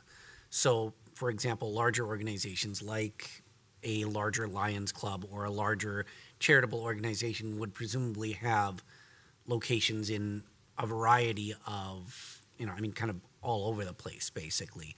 And so and then each of them would have their own trade area. So if we were to say up our trade area requirement, that wouldn't affect their operations in other cities. So that's really not a question. As I'm expressing myself now, I'm realizing this. I guess what I'm getting at is that the only effect we have is on what happens here in Bloomington. Correct? Mayor and City Council, that is correct. The trade area requirement applies to funds from premise permits within Bloomington, not within any licensed organizations' operations elsewhere. Yeah. So organizations will, presumably have licenses in larger organizations will have licenses in multiple cities and have their own trade area requirements in there and so on. So I'm not necessarily as concerned about organizations like the Rotary and the Lions, those other sort of larger organizations, because I'm guessing they are sort of, for lack of a better phrase, taken care of with their other organizations. So I would like to see us up the trade area requirement. I think, majority, like I said, is kind of the bare minimum. But I guess I would want to be more, to the mayor's point earlier, more thoughtful and planful about what that number looks like and what is a good number for the community and kind of to match our expectations. Because, my recollection is part of the reason we're having this discussion in the first place was we were hearing from charitable organizations where sometimes a significant amount of support was not directly benefiting the community. So I think that's just something we need to keep in mind. And then the tie to the community, like I agree with what's been said. That to me just does not seem sort of as critical. I can see some sort of esprit de corps sort of positive benefits, but in terms of the actual operations and the actual funding, that to me doesn't seem like as critical of a discussion. Councilmember D'Alessandro. See if I can be succinct with my comments here. First, I can play like devil's advocate on both sides of this.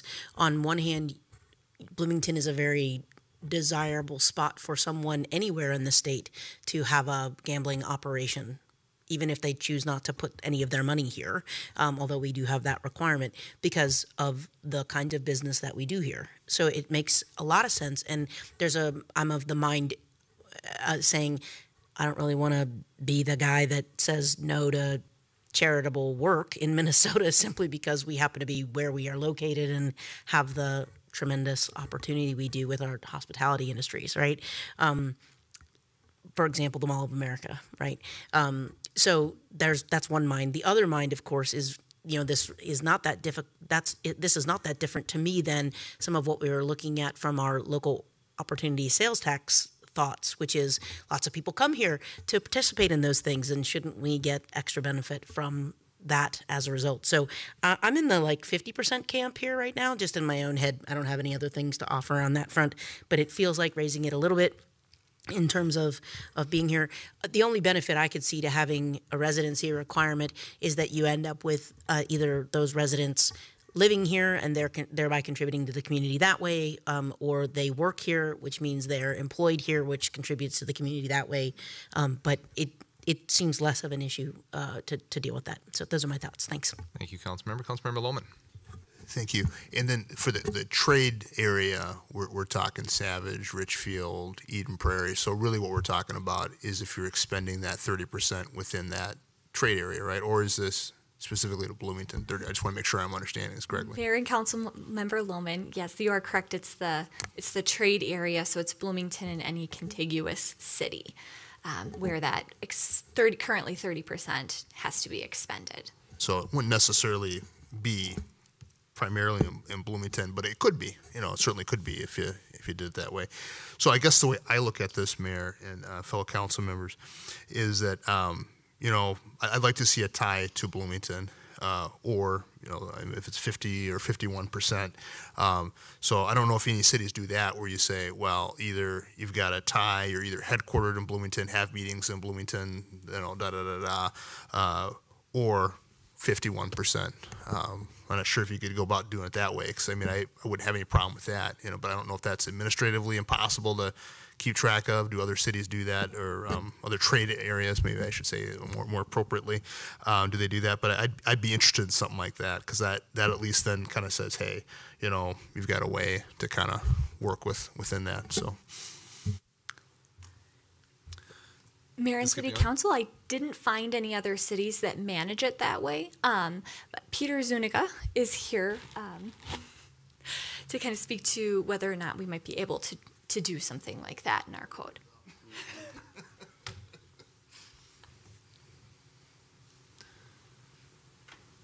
Good evening, Mr. Zuniga. Mayor and council members, thank you, Christina. Appreciate that. You're welcome. Mayor, Councilmember Lohman, our current reading of state law says that would not be prohibited. In my research, I couldn't find anything where, like Christina said, where other cities did it that way, but also I couldn't find any court cases where Minnesota court said that you can't do that. So it's prohibited or It's not prohibited? Okay, it's not prohibited. Otherwise, you get sued, huh? Oh, it's allowed, but it's not prohibited. No, I'm Ms. really Mandershine, confused can you now. offer some clarity here? Mayor, members, I think what Peter is saying, and I don't want to put words in his mouth, but there's no statutory authority that authorizes it, but he could not find any that prohibited it. Is that accurate? correct. I think the way the statute's written right now is it's vague of whether it authorizes it, but it clearly doesn't prohibit it. Right. Rule of thumb, counsel, let's stay out of court. Just in general, just a thought. So my thought on this, I mentioned earlier, I mean, I would like to see an increase. And I think if we can get a nodding agreement to maybe have, once we bring this back, we can have the discussion of what that increase might be. But to Councilmember Coulter's point, let's not just throw a dart here. Let's kind of put together a thoughtful way of doing this. And I think the thing to consider here, whether it's Bloomington or the trade area, or, I mean, I'm thinking specifically Bloomington, I bet we can go up and down this dais 3 times, and each of us could mention a nonprofit in Bloomington who, over the last couple of years, could have used extra funding. And, I mean, it's just something to think about in terms of, we got to be a little selfish here, I think, and I don't think there's anything wrong with that. So, can we give nodding agreement that we would like to see this number increased? And then we can have that discussion as to exactly where that number would be based on your recommendation, if that would be okay. All right. And then for the residency requirement, I kind of heard a split, kind of heard a collective shrug, frankly, on that it was kind of, I think as long as the money is spent here, I don't know that there's a concern about exactly where they are. To your point, Councilmember Lohman, you know, whether or not they are here or they, you know, they're headquartered here, I envision a headquarter being a P.O. box somewhere here, and it's, you know, working their way around that. So it's, so I think we're in agreement that perhaps the residency requirement isn't a deal breaker one way or another. All right. Thoughts on expanding eligibility at the Mall of America? Councilmember Nelson. Thanks, Mayor. I have a few questions on this one based on what they sent. It looked like there were a few changes, and I think I understand. Just want to make sure I clarify. They eliminated the requirement for it to be in an on-sale liquor establishment, but my understanding is that's in a different place in the code. They just reference that. Is that how that works? This wouldn't allow it anywhere. Like they couldn't just set up a pull tab booth in Nickelodeon World or anything, right? For the kids. Mayor and Council Member Nelson, that's correct. Elsewhere in our gambling code, we address which premises are eligible and on sale alcohol establishments, because it may be beer and wine or liquor, are eligible a license holder's place of regular meeting or a place of worship. And I don't think those last two apply, so it would just be on sale alcohol. So even though it's removed from this particular section, it still exists elsewhere in our code, and that limitation would still apply.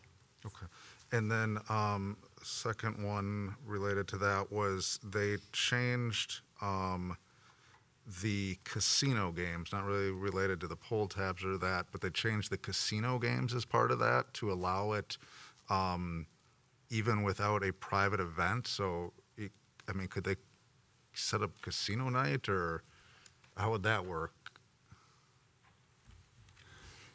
Mr. Junker, casino night. Mr. Mayor and Councilmember Nelson, casino nights, as maybe some of you have had at work, where you do the fake casino night, highly regulated and under a big magnifying glass by the state. So those are only private parties, only for, like you said, you maybe have experienced at work.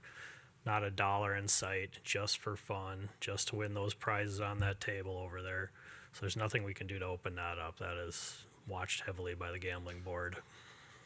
Okay, so, and just to clarify, it sounds like what this is doing is just referring to state law that's already regulated. This isn't opening something up, it's just sort of cleaning this statute up with some redundant information in there. So, and then just as history for some of the younger people, I'm assuming the 4th floor was because that's where all the bars were originally. So maybe some of you never made it there. I may have made it there early. Councilmember Lohman and then Councilmember D'Alessandro. Councilmember Lohman. Thank you, Mayor. Maybe I've got up to 2 questions now. So hopefully I won't get the lawyers out again here. So is there anything out there with regards to kind of like what the DMV has, where you have requirements around geographical locations or limitations? Can you do that? Can you limit? So, for example, with the mall, could you say we're only going to have so many in these geographical locations? Get me nervous over there.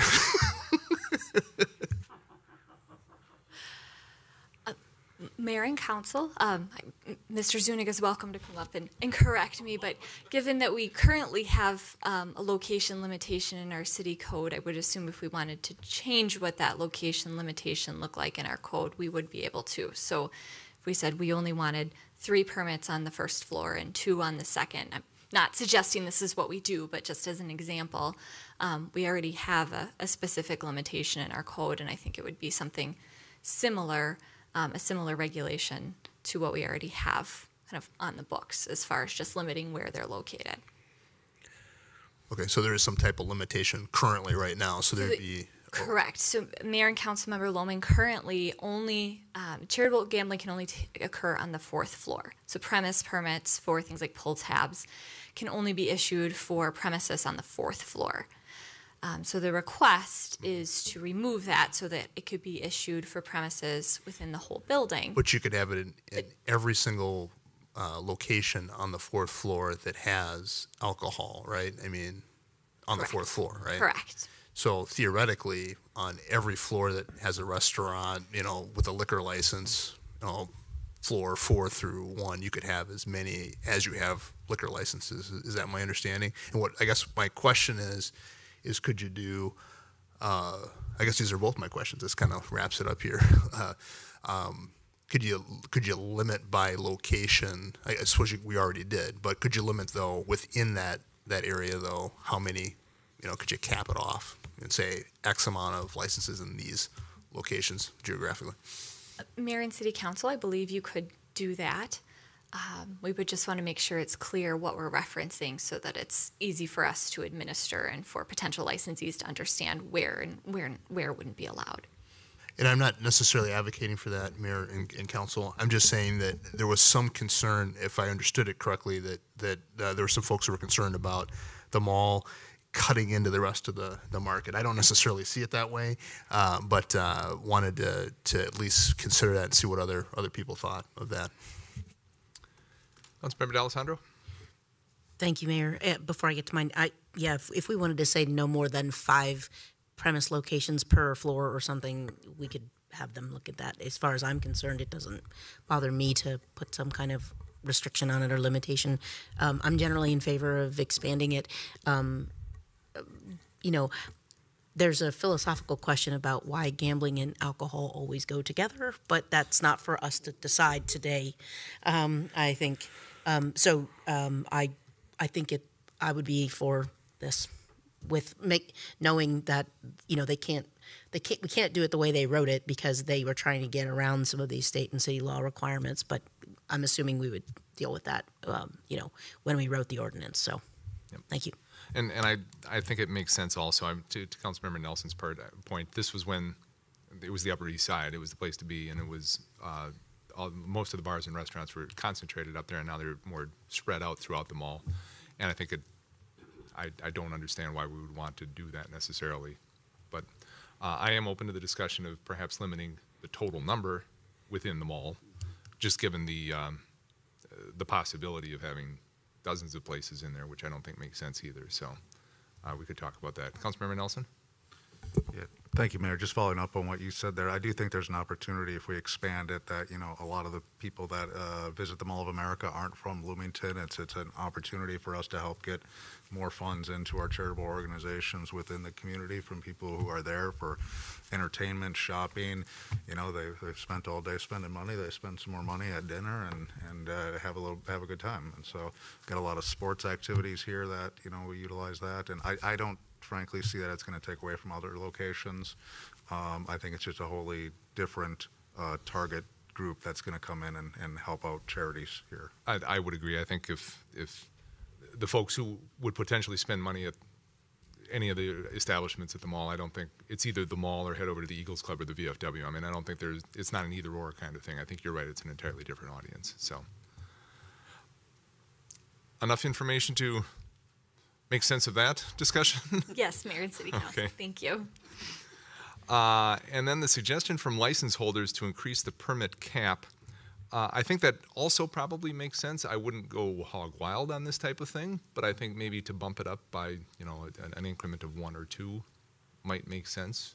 Councilmember D'Alessandro? I just have a quick question on the history of that, Mr. Mayor. Are you familiar with why it was capped at 3 to begin with? I am not. I bet Mr. Junker's got more, or not. I'm just pretending here. Again, and as they mentioned, it's to keep away the monopolies, and it also comes down to how many can you really cram into a place too. So it kind of goes along with a lot of your questions. We kind of have caps. You can only have 3 per location, and it rarely that we've ever hit that. And then the other thing that you guys have hit on too is you keep saying bar, bar, bar, and when we look at the mall, there's 20 liquor licenses there. We hit the gambling jackpot. I identified maybe 4 or 5 that are really pull tab worthy. There's a difference between Crave and Fair on 4. And so, and Fair on 4 is one of the 5. So there's really only maybe 3 or 4 spots that's really something these guys are looking at trying to get into. So not really a big, going to be a big rush there, I perceive. But no, that's all I have. That's a useful perspective. Thanks, Doug. I appreciate that. Mr. Junker, Mr. Mayor, can I ask one more question on that? I think I heard you say this. Maybe just make sure I'm clear. Did you say 3 per location, meaning 3 different pool tab setups within a restaurant or bar? So in Lucky 13's, I could have a pull tab. Christina could have a pull tab. You could have a pull tab, and we're done. Yep. And then I can only have 3 in the city. Yep. So that's what we're looking at when they come to apply. Okay. So this particular cap question is related to the number in the city. Yeah, could I have 4 or 5 in the city? Okay. We're not going to change the 3 per location. We're not looking to do that here. Is that correct? Okay. I don't think we have a place big enough to hold more than 3. No, it would be weird. Yeah. I think I'd have it in like just be walking around with a all right bag. Yeah, sure. Thank you, Mr. Mayor. I appreciate it. Thank you. Councilmember Nelson? Thank you, Mayor. Just one quick question on this. I don't oppose moving it to 4 probably. That it seems reasonable. But if I understood correctly, we have 12 licensees and 14 locations. So one of them has 3? And everyone else has 1? Mayor and City Council, that is correct. Okay. So it doesn't seem like it's an issue. I mean, it sounds like whoever has 3 wants another location.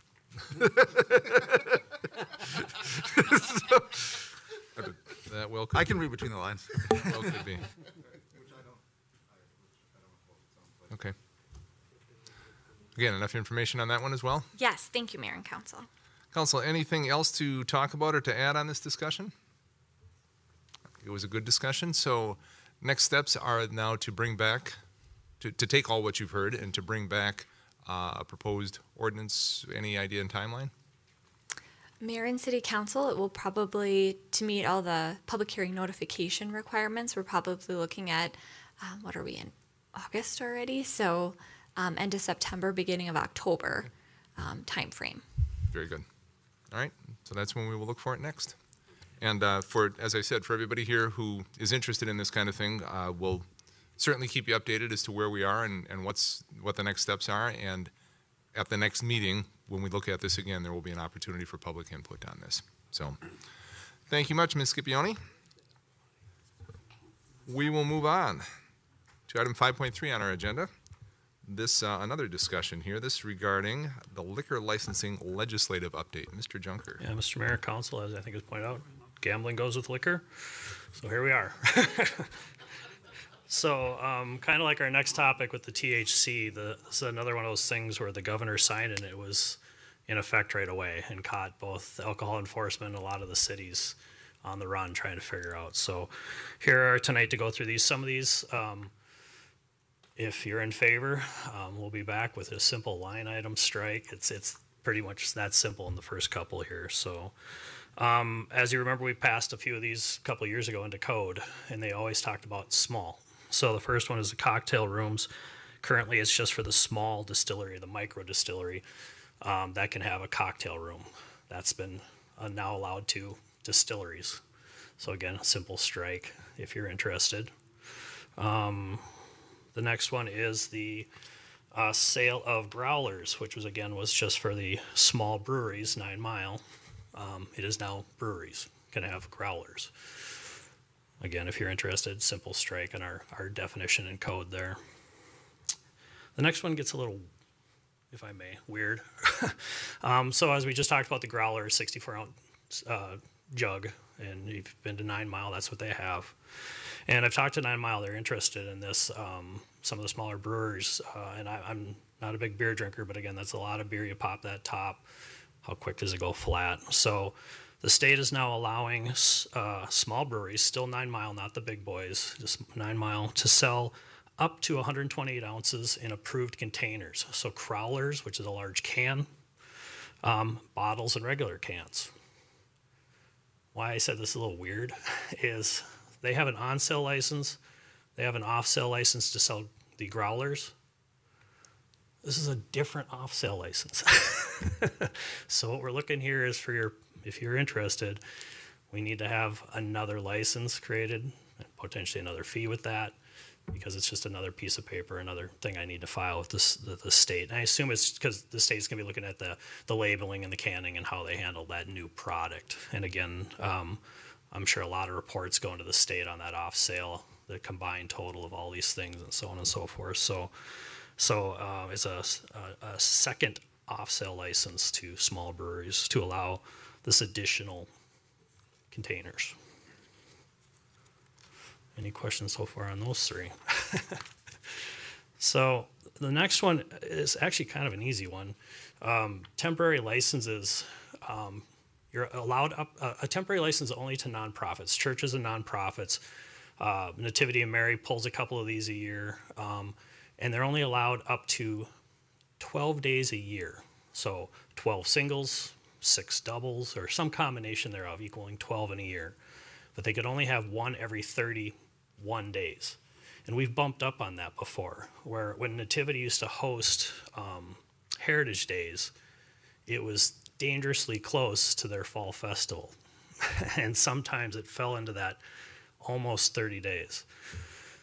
So very simply, the state took the 30 days out now. Makes it a lot cleaner and a lot less headache for us. I don't have to track so much anymore and count. So again, that is mimicked in our code. So would we like to remove that 30-day between temporary licenses? A lot of talk last summer when they started talking about this, outstate Minnesota wanted beer at baseball. So how that came together now is a baseball team that's a member of the Minnesota Baseball Association or the concession that contracts with that baseball team. So again, it's a Minnesota Baseball Association team or their concessionaire. In Bloomington, the teams rent their time and space from us. The concessions are leased or contracted through us Park and Rec. So this model doesn't really fit here in Bloomington. Probably good out in Town Ball, outstate Minnesota, where they run in the stadium, and that's where everybody goes Friday night. But here we have many, many teams renting our fields. And the Minnesota Baseball Association team I am aware of bounces back and forth between Haddocks and Dred. So you've probably heard this one, and it did get in, but it doesn't really fit here. So I'm not looking for any changes on that one, unless there's something you'd like to push. In the past, we've done some special licensing for RNC, Super Bowl. This is similar to that. It's a little bit more logistics that we have to track. I haven't heard of any restaurants or any liquor license that have asked me for this yet. So this is a special extension to the on-sale liquor licenses for the World Cup. It really only affects the men's schedule. I've listed the times there. And so basically liquor service would start at about 4 in the morning here, assuming those are on TV. And that starts November 21. So that would allow liquor service starting at, the game started at 4, so liquor service would start at 3:30 a.m. In the past, we've charged about a $200 fee for this additional license. You know, we've put that list together and put it out to dispatch and the street officers to know that they're staying open later. This would be opening quite early in the morning. So again, I don't have any guarantees anybody would want this, but if it's something you're interested, we could at least have it ready for them. And like I said, I haven't had any calls on this at all. That's pretty much everything. Let's do this as we did last time. General questions from Mr. Junker, and then Mr. Sable, don't go far with that PowerPoint. We'll double back and just kind of go through all the different issues one by one if we could. Any general questions of Mr. Junker? All right. Mr. Sable, can we jump back to each of the questions here and just kind of talk through those? So the first one, the cocktail room license can now be issued to a distiller. Any thoughts on this? Any approval, objection? I'm seeing nodding and thumbs up. Yeah, this seems pretty innocuous, doesn't it? All right, next. Yeah, I wish we had a distillery to talk about, I agree. Big carrot dangling there, yeah, sorry. Well, since we only have a small brewer, perhaps this might entice a larger brewer to move into Bloomington, so I would think this would be a good idea as well. All right, very good.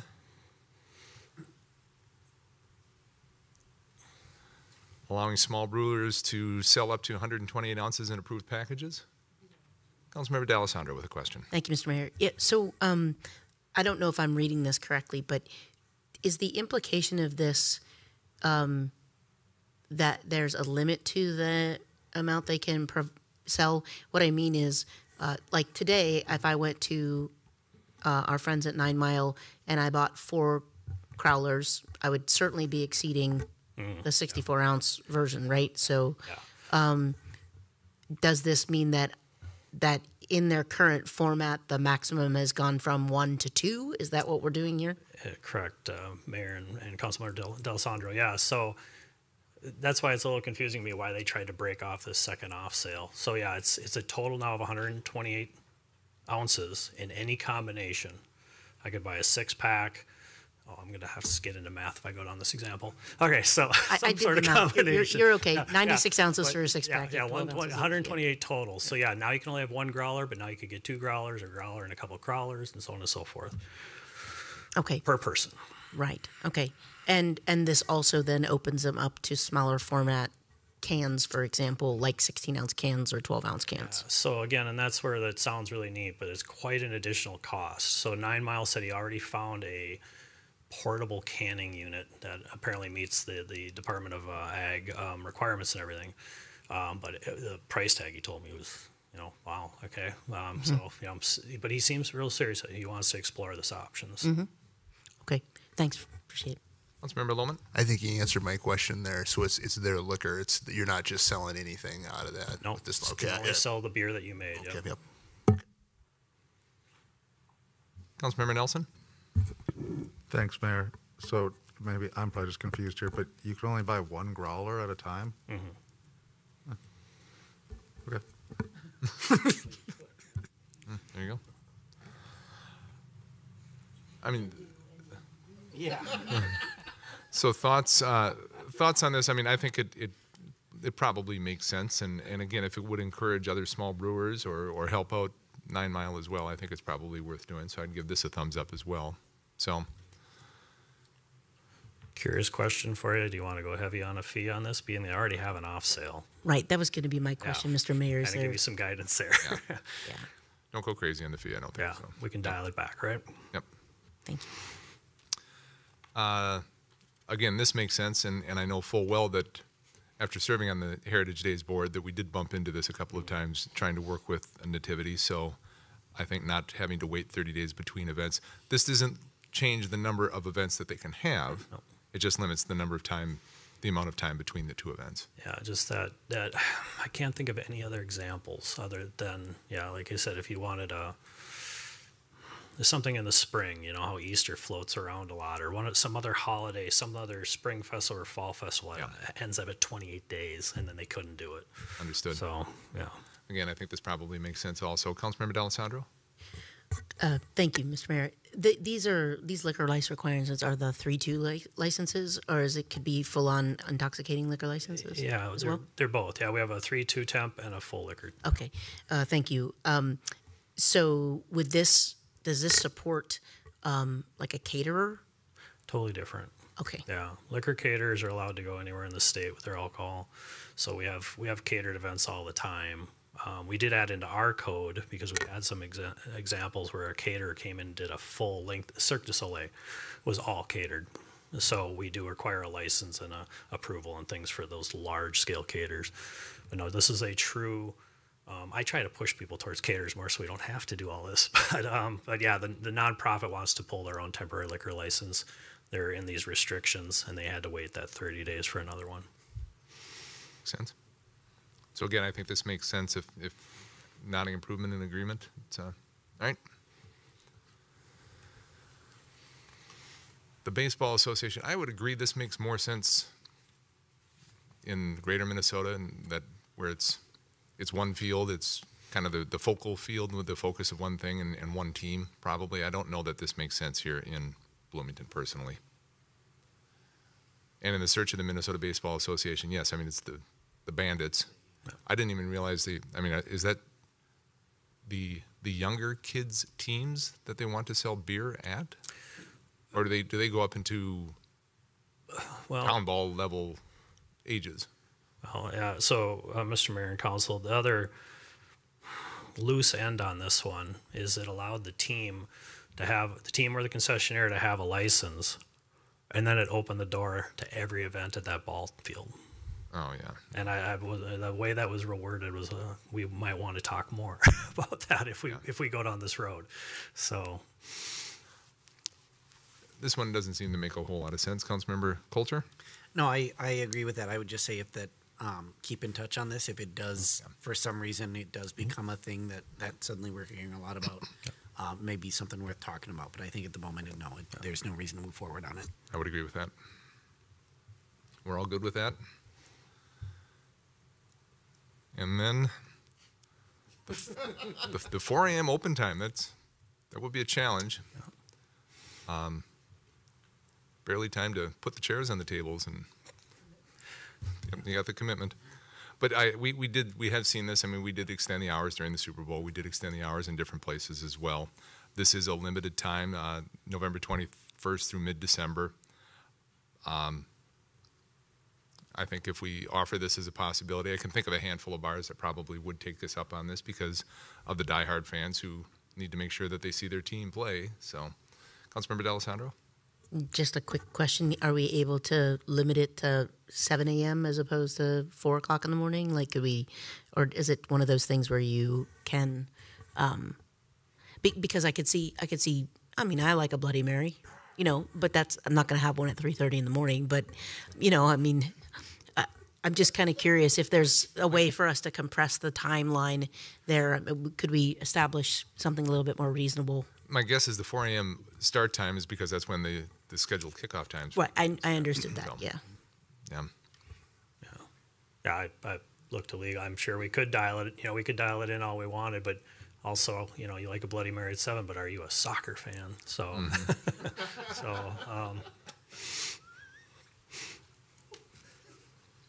Fair enough. Let's not make it more complicated than you need to be, right? Yep. I think this works especially for the limited time that we're looking at here. Everybody okay with that? God love them if they, if they're that diehard of a fan that you're going to get up at 4 a.m. to watch a game, give them a beer. And the staff time and everything, the $200. You can see it's limited to $250, but our $200 history is fine with everybody. Okay. Yep. All right. Is there anything else on this one, Mr. Bajunker? No, on to our next vice. Very good. Yes, 2 of 3 vices down now. We'll We'll call item 5.4, which is a THC edibles discussion.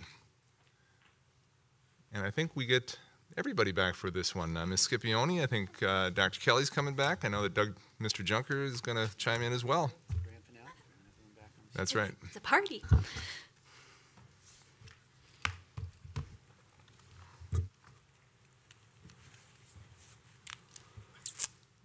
Good evening, Mayor and Council, again. Myself, Nick Kelly, Doug Junker are here today to talk about the recent THC edible legislation and potential regulation of those retail sales within the city of Bloomington. So I'm going to kick it off to Mr. Kelly. Get us started. So a little background, this happened, went into effect on July 1. Little background context on the difference between THC and CBD. There's well over 100 cannabinoids in the plant that, depending upon the level of THC, is either marijuana or hemp. What we're talking about is THC, the psychoactive component, the part that provides a high. CBD does not. So there's well over 100 cannabinoids. So this is specifically talking about the THC side. And there's been the Delta 9 or the Delta 8 are the things that are often associated with that high, some of the more common cannabinoids that way. If we go to the next slide. The summary, the state regulations provided a lot of things. There's a restriction on a sale. You can't sell it to anybody under the age of 21.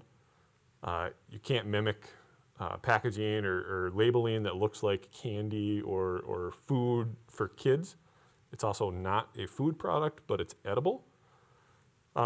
It's regulated and overseen by the Minnesota Board of Pharmacy.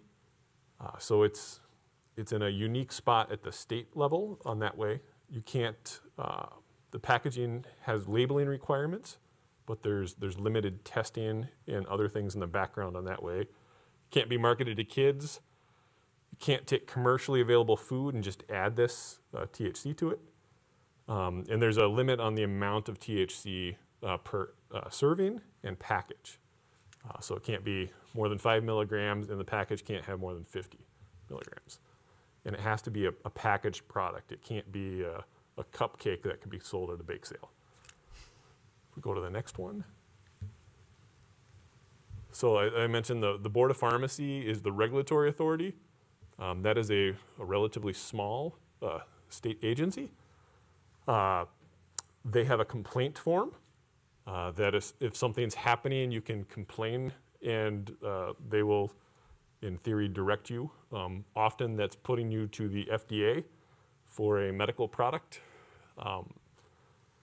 There's an inspection checklist or a guide for local jurisdictions to do inspections of the facilities. The Board of Pharmacy does not do inspections or on-site visits.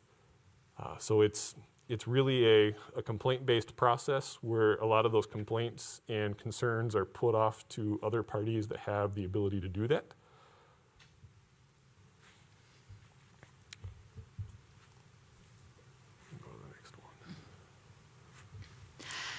Under this new statute, it does not require that cities license THC edible retailers, but it also does not prohibit cities from regulating those THC edible retailers as well, right? So there's a spectrum of what we as a city can do, from leaving state statute and the Board of Pharmacy to enforce and to just follow the statutory requirements, or providing additional regulation licensing requirements within the city.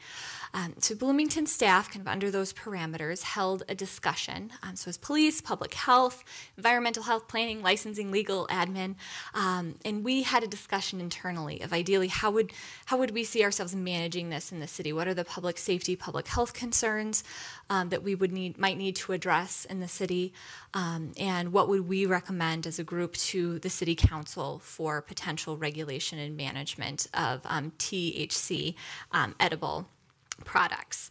So if we move to the next slide, we came up with a staff recommendation to license edible THC retailers very similarly to tobacco.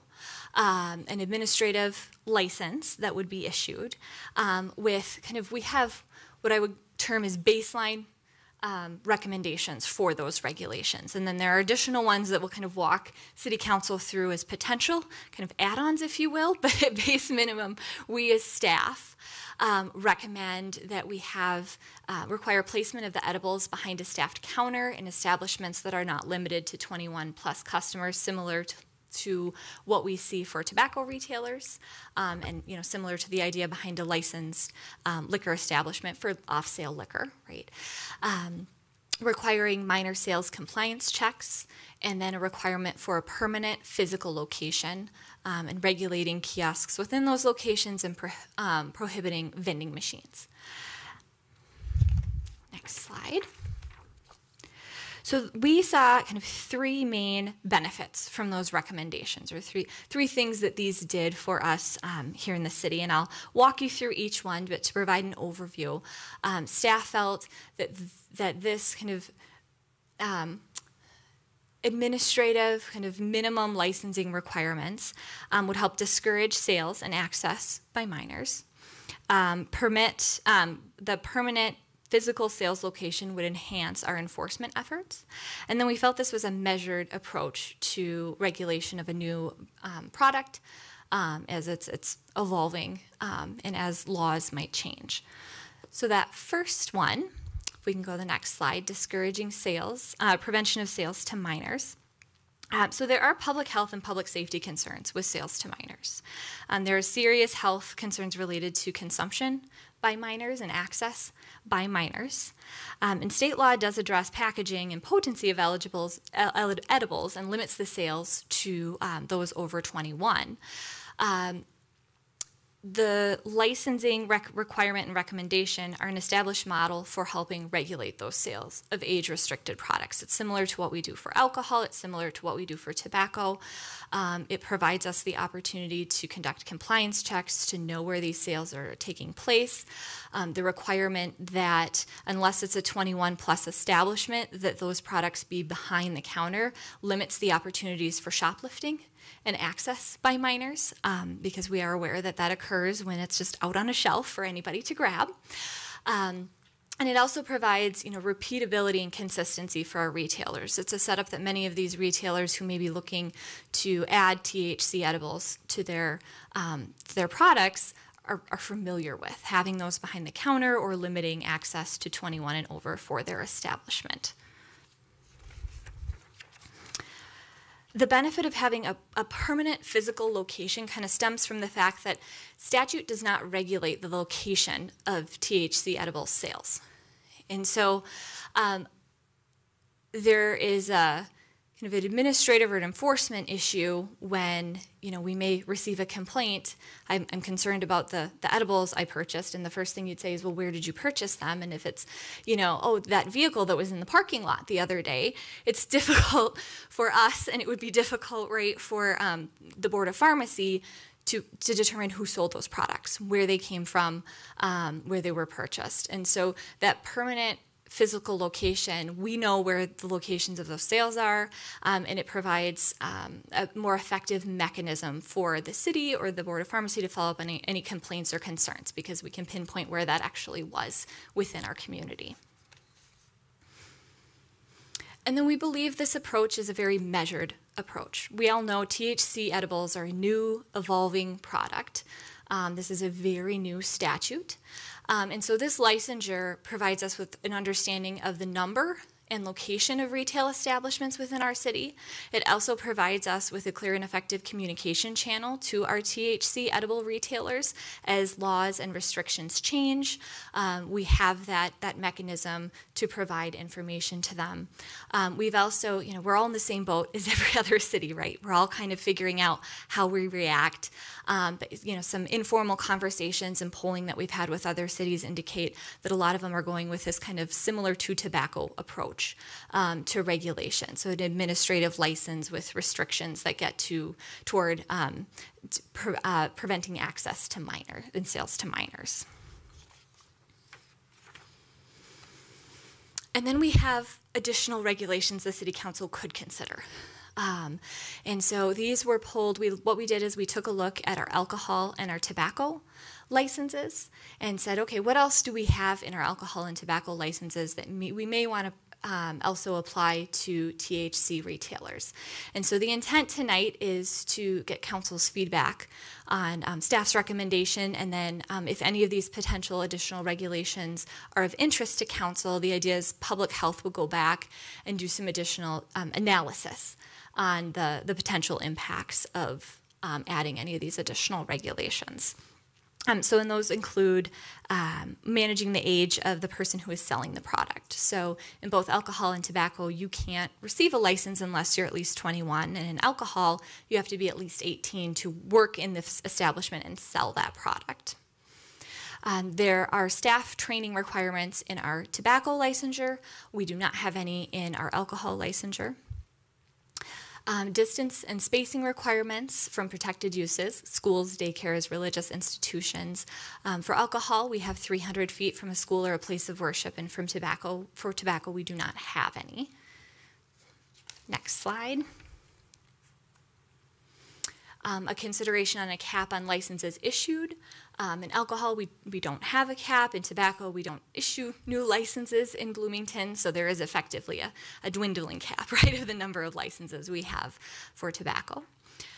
Background checks, whether or not those are required, we do require them for alcohol. We do not require them for tobacco. Product sampling, alcohol is allowed, and there are restrictions that are provided in state statute. And in tobacco, sampling is prohibited.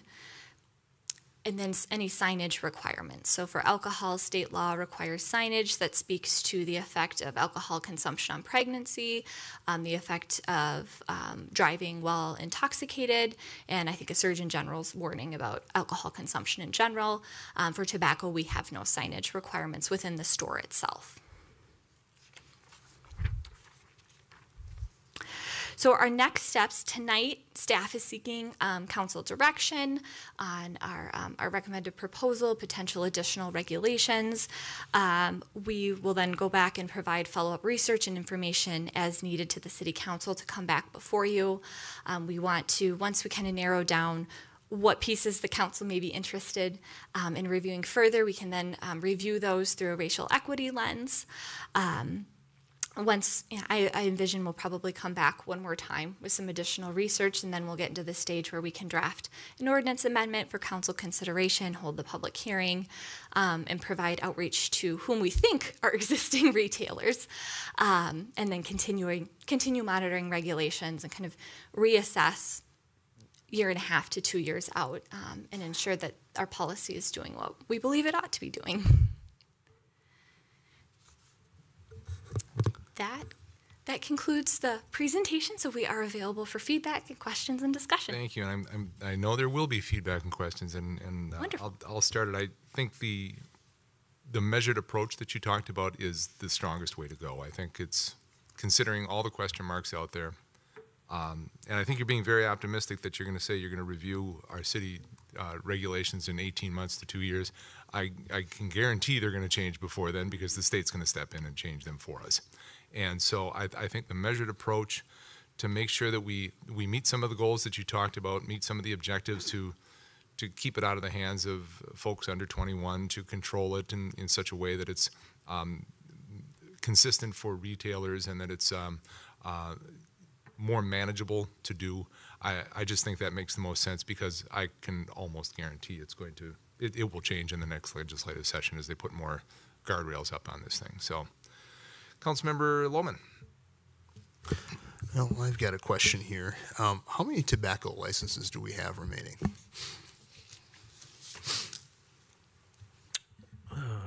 Mayor and Council Member Lohman, we have 52. And then, I like how we've laid this out. Are there any requirements here that would prohibit the city from, say, for example, leveraging this THC and saying, hey, you know, if you want to also do this THC, well, you need to give up or sunset your tobacco license. Mr. Mayor and council members, Councilmember Lohman, I think the answer to that is probably yes, that we could do that. Legal's review is that tobacco licenses are a privilege, not a right. So if that was something that council was interested in doing, we could take a look at that. One of the things that I would suggest we'd want to look at is whether it would function as an exclusion for other retailers in the community, because if we were to take an approach like that, we would probably not be able to isolate tobacco retailers or tobacco license holders as the only ones who would have the privilege of a THC. We wouldn't be able to have that specific policy probably for a tobacco license holder and still allow others to get a THC license. So I think, you know, if you were interested in pursuing a policy like that, you'd basically be saying that there's only a current group of license holders that would be eligible to have a THC license moving forward. We did a little research about where we think THC is already being sold in the community, and I can't remember exactly the list to know if there were non-tobacco retailers that were on that list, but I think the number is about 10 to 12 currently. If there are currently businesses that are selling THC, it could be creating a disparate field. So. And just one other question with that. Could you do it as a sunset at all?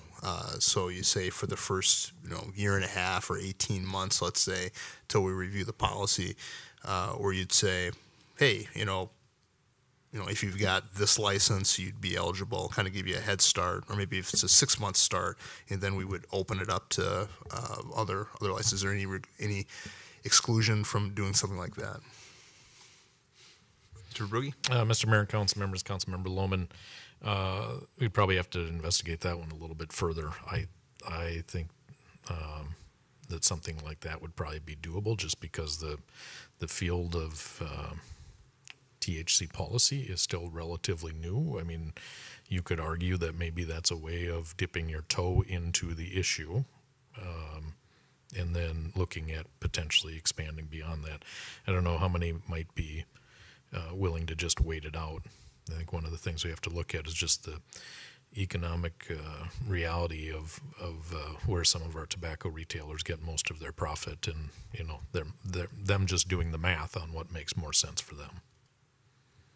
Yeah, the only reason why I put that forward to the rest of the council is, one of our policy goals is to try to reduce some of those tobacco licenses, and this may be a way.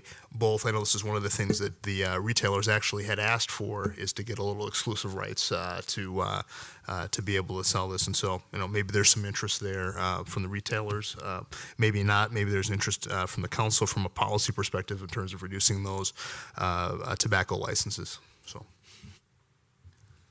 Councilmember Martin?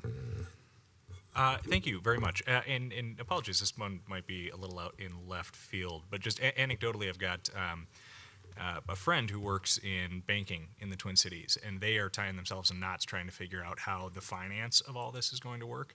And I know in places like Denver, where they've launched this, they saw huge issues with people moving large amounts of cash through communities, because I didn't know that. So I guess, do we have any idea, are there safety concerns if we have a large amount of these businesses opening in town? Is there training or facilitation the city can provide for how to, I'm assuming there's more capability now in the financial system, that it's not all bags of cash and armored cars, but is that what we're looking at?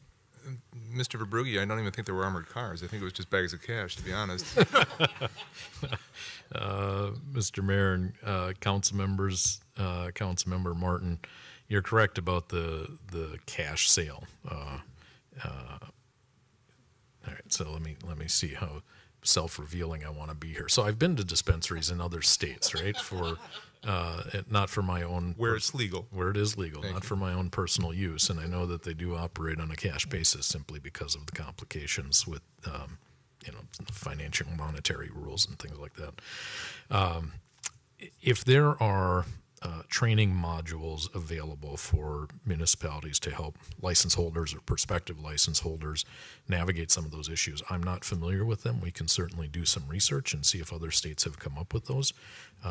And I think going back to some of the presentation here tonight and the discussion by the mayor about what's likely to happen in the next few months, this is a conversation that has essentially been thrust on municipalities very recently without a lot of consultation thus far. And so I think some of those ideas about how best to regulate and how do you help inform the field within those regulations is still evolving, frankly. That's helpful. Thanks. Councilmember Coulter. Thank you, Mayor. So alcohol can't be sold at gas stations. That's in state law. Am I correct in that? Correct. Just 3.2 beer. Yeah. And this can't be sold in liquor stores. Yeah. So okay, but I guess my question there. I mean, presumably, the thought behind that is that we don't want folks to buy a 6-pack at a gas station, crack one open, and drive. And was there any discussion about what's the word I'm looking for? The debilitating, not the right word, but the sort of the effect that, was there any thought around, any discussion around that concept that we don't necessarily want folks to get high and get behind the wheel? Mayor and City Council, we did discuss that as a public safety concern. However, we as staff found that if it's in the state and someone can purchase it and keep it in their purse and carry, it's hard for us as a city to kind of regulate for ensuring that people aren't using the product and then getting in their vehicle outside of, the statutory prohibitions against driving while impaired. And so that's why there isn't anything in our proposed licensing scheme that addresses that, because kind of it's here. Yeah, that's helpful. That was more just a general question, and that's probably something the legislature will need to look at.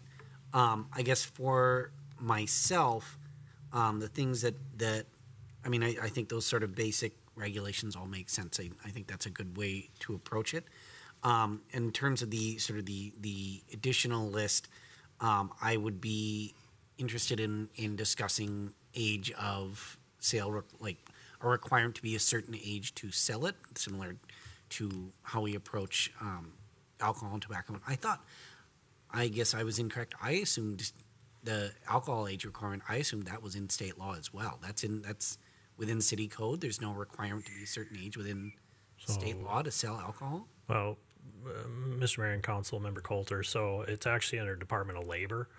So you must be 18 or older to work in the room where alcohol is sold, unless you're a busboy or playing a trumpet. And that's in a liquor. So again, not to be confused with, so if we do have an age requirement, again, when you walk into Cub Foods or a gas station, you might have a 16-year-old in there selling tobacco and 3.2 beer and THC. So, so keep that in mind. Yeah, and I know that's been part of the concern with the discussion around alcohol sales at grocery stores as well. So, I think that's something we would need to discuss. And then the only other one I would raise is the distance requirement from schools and places of worship and that kind of thing. I think that's something we should consider as well. Councilmember Nelson? Yeah, thank you, Mayor. So can you help me understand what all of these products are? Because I think of gummies from what I've heard, like CBD and stuff, but that isn't the only product, is it? I mean, I read something, you can get drinks. Can you get flour? If it's hemp with the low THC? I don't know how that all works, or what is the whole gamut of potential products that will be sold here? Mayor and City Council, don't know that there's a limit to the type of product that can be infused with THC. You are correct, it could be a beverage.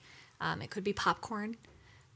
could be candy, and that's why state statute lays out these requirements that it not look like a bag of, Doritos that you don't realize is also infused with THC. It can't be a commercially available product packaged like a commercially available product that's then infused with THC.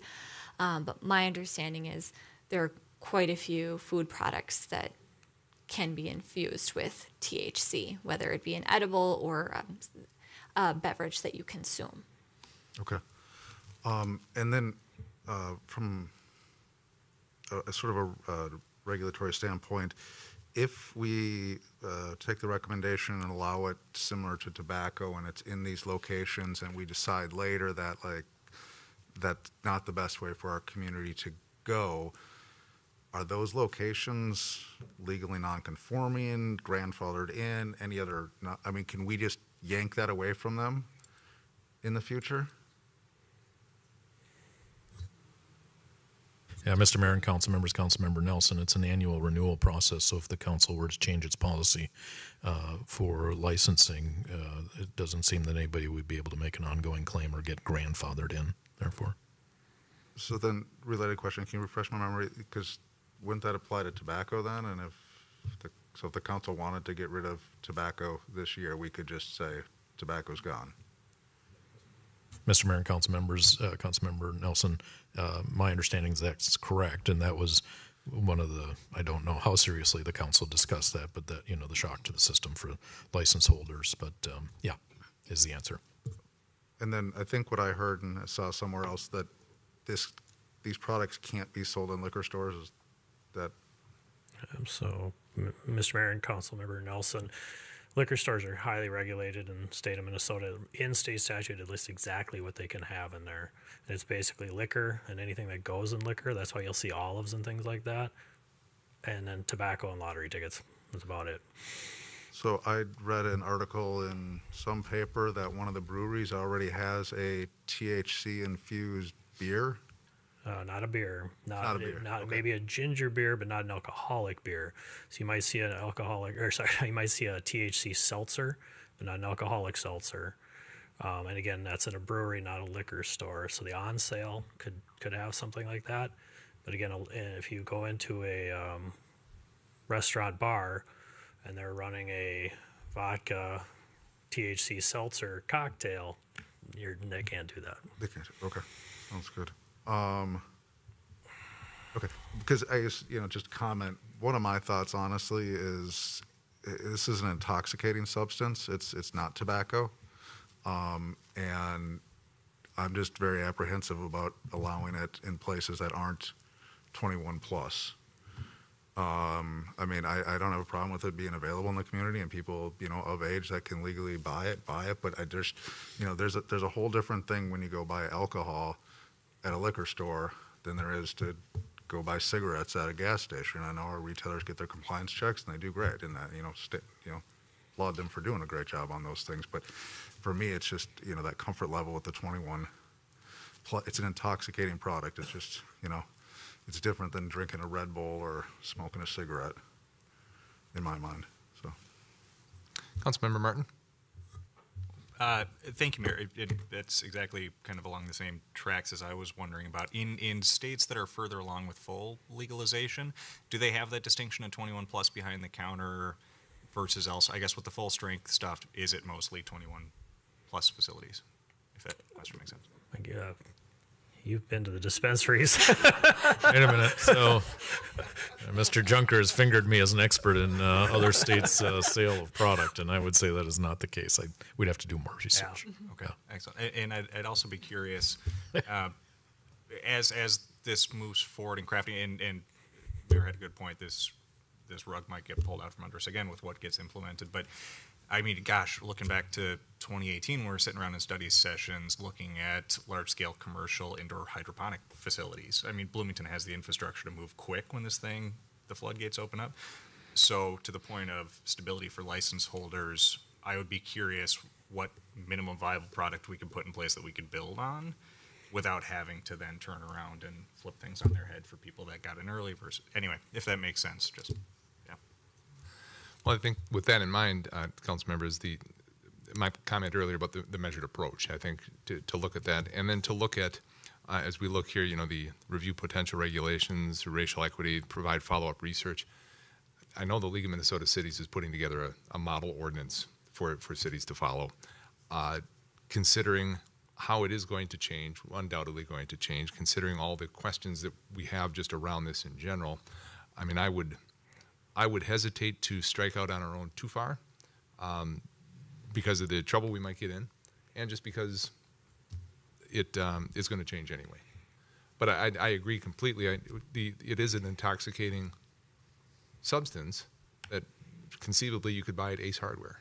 I mean, they could sell it as well, as long as it's behind the counter and 21 plus. So, Councilmember D'Alessandro.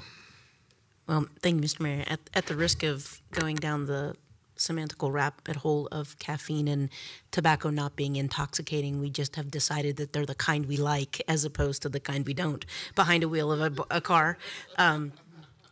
So we can have that debate another time. I bet you Dr. Kelly could give you all kinds of really bad statistics about the effects of some of that stuff on people, right? But I understand the point. The truth of the matter is, though, that is happening already in our community. People can go get these in Minneapolis and drive here if they want to, and we won't be prohibiting them from doing that by putting a bunch of stuff on this stuff. I also think that we're kind of, if I may, I think we have to decide that we're either going to sell this through retail establishments or we are going to sell them through liquor stores only, because... No. Right, I understand that we can't do that. I understand. Can't do that. Right, so this is the point I'm making. So we can't decide that. My point, what I'm getting to is we've actually had two sides of the same argument happening here for most of the last couple of comments. We're saying it's an intoxicating substance, so we should regulate it like alcohol, but we can't because it's a retail substance, so we can't put it in a liquor store. That's kind of the point I'm making, is that, and we're having a conversation about sunsetting people's tobacco things, which implies that they're selling them at tobacco stores where it's not an intoxicating subject and yada yada. So I'm just saying, like, if we could try to give the team here some actual direction, I think it would be good for us to do that. And my point is, what I thought you were asking for that we haven't yet addressed is on the previous slides, there were several places where you asked, like, do you want to do this? Do you want to do this? Would it be worth it for us to go through, like we have everything else tonight, and say, direction on this, direction on this, direction on this? I think what the staff has brought forward is to regulate this, not like alcohol. They never said alcohol, they said tobacco. So behind the counter, 21 plus to purchase, we decide on the age where they actually could sell it. And then the notion, I mean, your idea of should we go through each of these? I mean, my point being, we could spend the time to go through each of these, and then by early January or February, it's going to change again on us. And I mean, I'm not sure if that's time well spent or not. So, Mr. Verbrugge, you had something to add? Yeah, Mr. Mayor and council members, in following up a little bit on Councilmember D'Alessandro's comments, there's a little bit of a yes and too, because as Mr. Junker said, Minnesota is this odd little state that still has 3.2 beer, and those, that is officially an intoxicating liquor, and it is sold in gas stations, right? So we do have a little bit of a crossover situation there. I did do a little bit of research just with my colleagues in other cities, those cities that we usually use as our comparable communities, the ones that generally are like 50,000 or more. And 3 of the cities have enacted, or I think, yes, they have enacted moratoria. Maple Grove, Edina, and Inver Grove Heights. Maple Grove and Edina has put a 12-month moratorium in place. Inver Grove Heights has a 6-month moratorium in place. The other cities, a couple said they're just waiting for the league's working group to come through with recommendations. They're going to be talking about the policy, but they're not acting on it. I think they're waiting to see what the league's recommendations are. The others all indicated that they are working with their councils now to take a minimal licensing approach, similar to what staff has maybe suggested we do, until we get more direction from the legislature. The only one that really stood out to me in that comparison was one of the cities that indicated they will be licensing similar to tobacco, but the fee will be similar to a liquor license. And so that's a significant difference in that a liquor license in that city is more than $10,000 compared to the couple $100 that it is here for a tobacco license. So, that's a city that views it as being an intoxicant and views the public safety issues, some of those, vehicle operations and those types of things as being justifiable because, as you know, whenever we put a fee in place, state law says that we cannot use fees as revenue generators, that there's supposed to be a nexus between the cost for us to provide the fee and do the associated work and then what we're charging for it. So that's one city that's looking at this a little bit differently than tobacco. Councilmember Coulter? Thank you, Mayor. Do we have a rough idea when we can expect a model ordinance from the league? Mr. Mayor, council members, Councilmember Coulter, I have another update meeting with the Municipal Legislative Commission meetings, the MLC cities, which is separate from the league group, in mid-September. And I think they'll probably be reporting back on some of those conversations, but I don't know that they have an end target date. Okay, because part of my hesitation, I guess I should be a little closer to my, I sort of at face value, I would be comfortable saying let's put a minimal sort of basic level of regulation in place until we hear more from the league and or the legislature. My concern is that we don't know when that's going to be. And to be frank, I mean, anything that comes from the legislature is not going to come in January or February. It's going to come in April, May, end of May, if we're lucky. So my concern is if we wait too long on some of the substance there, and I'm just a little concerned about waiting too long on some of the substance, I guess. I'm open to the discussion. I think a basic level of regulation is fine. Maybe as a way to sort of come to some kind of compromise, we move forward on a sort of basic level of regulation, and in 6 months-ish, 6 months-ish, we come back and see where we're at with what the league is working on. Let's see, 6 months from now, the legislature will have been in for a couple of months, so we'll know a little bit more then. I guess my thought is maybe we come back at a certain point and take a look at where things are at from there and kind of make our own decisions on that. But I don't want to say let's just wait and see what the league says because we don't know when that's going to happen. But I also don't want to tie our hands too much. I know the league is working on it, and it's a priority because everybody's having the same meeting that we're having tonight, and so I don't think it will push too far into the fall, personally, but they might not get agreement as to what they want to say in their model ordinance. So that's just my thought. But Mr. Verbrugge? Thank you, Mr. Mayor and council members, Councilmember Coulter. I appreciate your perspective that it's probably not going to happen right away at the beginning of the legislative session.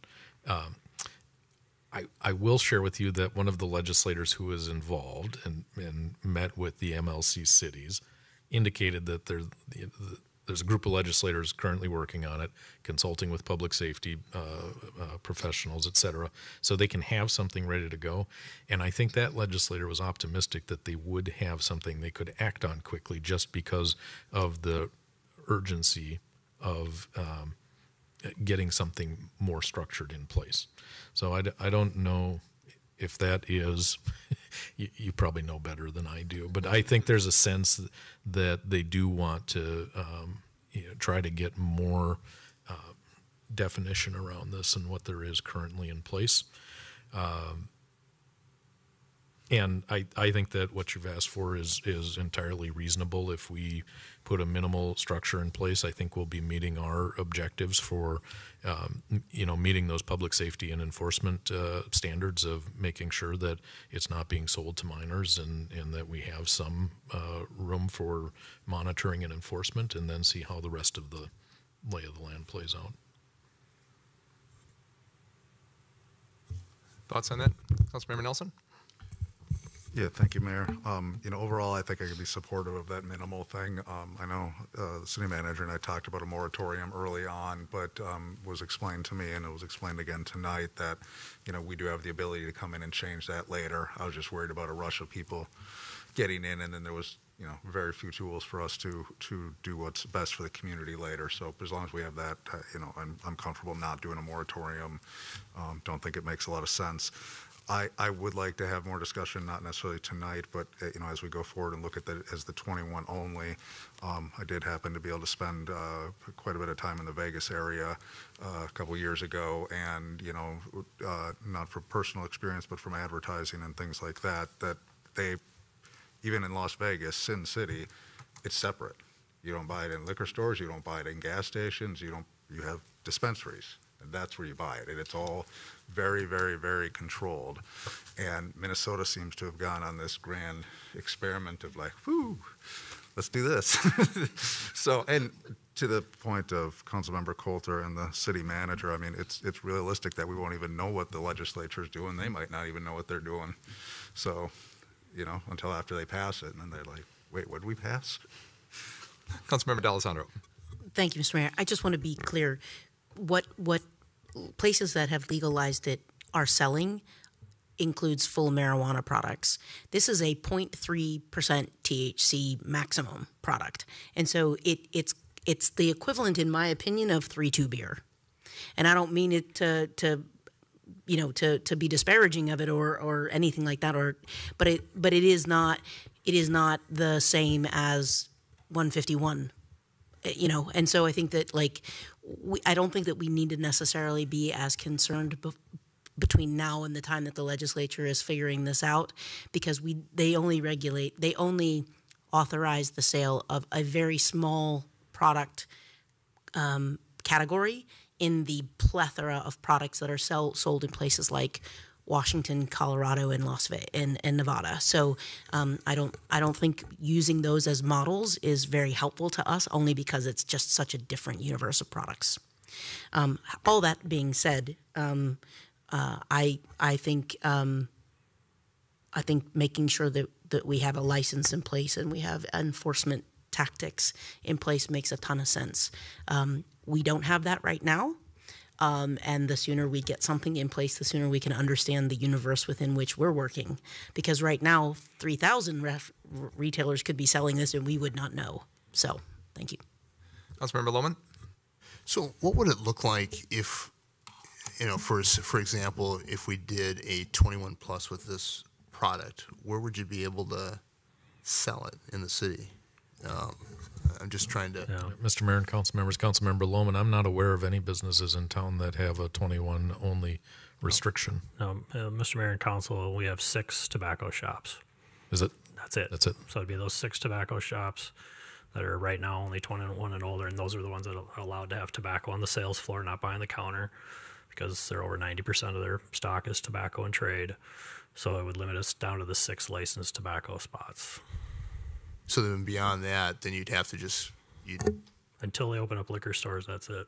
Yep. So otherwise, if we did put the requirement on, for 21 plus, that would be it. You'd only be able to sell it in those 6 locations.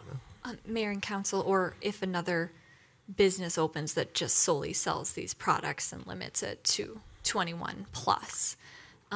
So it wouldn't necessarily just be tobacco stores. I mean, if I chose to open up Christina's edible shop and that was my only product and I limited it to 21 plus customers, right, that would meet that same definition. I don't know that we'd have any of those in the city, but that would potentially be a possibility.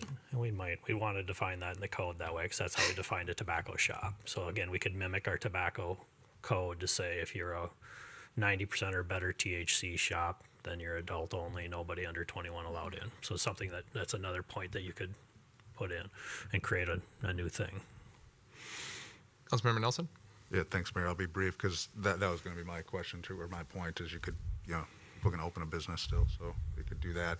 And that's sort of what I was getting at in one of my first questions about how wide the variety of different products are. I mean, would there be a viable business, or is it just really one product that you'd sell? But I mean, if there are multiple different things that you could do, I mean, I could see it being a viable business. And, if it was 21 plus, that would be a lot more comfortable than trying to put, popcorn and beverages and gummies and everything behind the counter at a gas station or at the grocery store or wherever. So Council, where are we at here? Yeah, waiting for the state. You're right. Councilmember D'Alessandro. Yeah, I think that, seriously, can we get that quick list back up? Because there was something else that was on there that I did want us to actually talk about very briefly. Could you back it up to the list of condition? There we go. Thank you. Were you looking for the additional regulations or the This basic one, and then there was another one, right? There we go. Thank you. Oh, yes, no sampling. That's a bad idea. Oh, yeah. Just want to throw that out there. Yeah.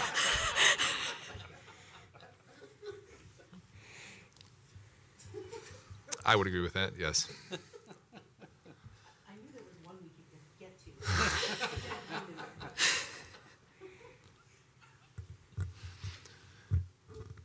So council staff has recommended moving forward, putting this together similar to tobacco. If we want to add some of those additional regulations, we could certainly do that. Or, I mean, we've kicked around different possibilities as to how to regulate it more or how to regulate it less, to be honest. And I think the only thing off the table right now are sampling and a moratorium. I don't know that we want to go that far with anything. But there's got to be something in between, I would think. Councilmember Coulter? Well, thank you, Mayor. I guess it's not like a motion that I'm going to renew, but I'm just going to suggest again that we move forward with this sort of minimal, we'll call it minimal licensing and enforcement structure as staff has laid out. I think, I raised some issues and some other folks have as well. I think those are good and important. I think we need a more fulsome discussion of those issues and a more, to the extent that it's possible with this issue, a more informed discussion of those kinds of things. And so I think, to Councilmember D'Alessandro's point, I think we should we can get something on the books, not now, but as soon as ASAP as possible.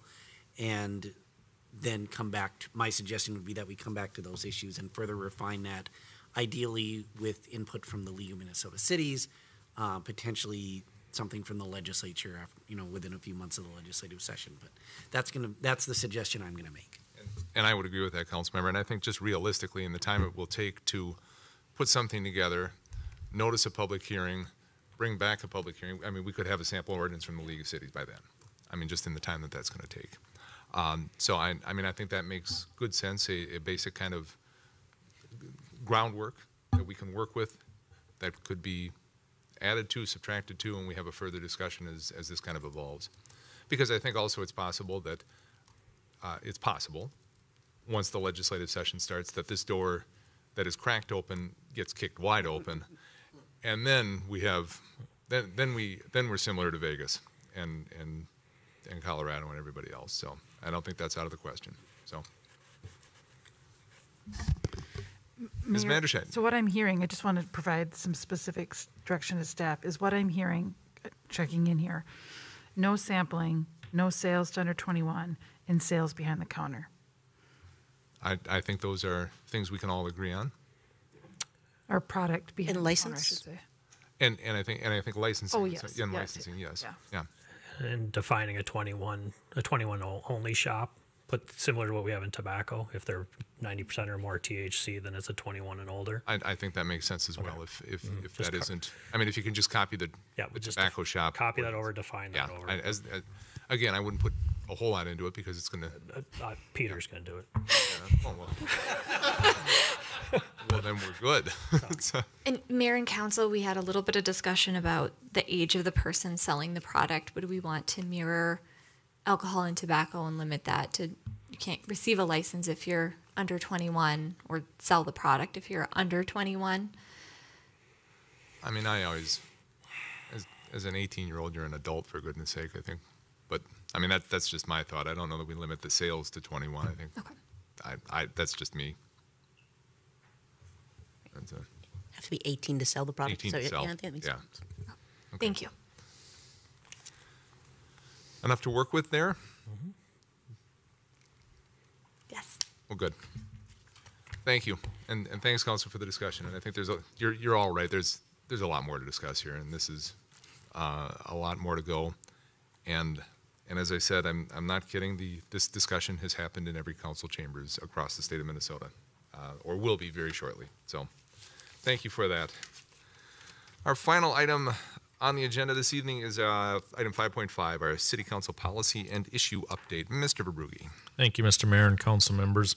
I'm sure that others are going to say this as well, but let me just say thank you to everybody who helped in planning and coordinating Bloomington Pride over this weekend. Very successful event. One of the things I specifically want to address is a comment that I've heard frequently from people in the community who were maybe opposed to the event, is this notion of spending taxpayer dollars on the event. In terms of the budget for Bloomington Pride, I think it is likely going to not include any City of Bloomington tax dollars because the support from corporate and community sponsors for the event was so strong, and then additional money that was or revenue was generated from sale of things. There may be a little bit, but if there is, it's not going to be much. And I would say that's not even the point, because we do a lot of other community events around here that we make a decision about whether we're going to support with city dollars or not. I would point out that the Heritage Days celebration a few years ago, we were subsidizing to the tune of about $40,000 a year for the last couple of years. So, the city supports events in the community that are open to all.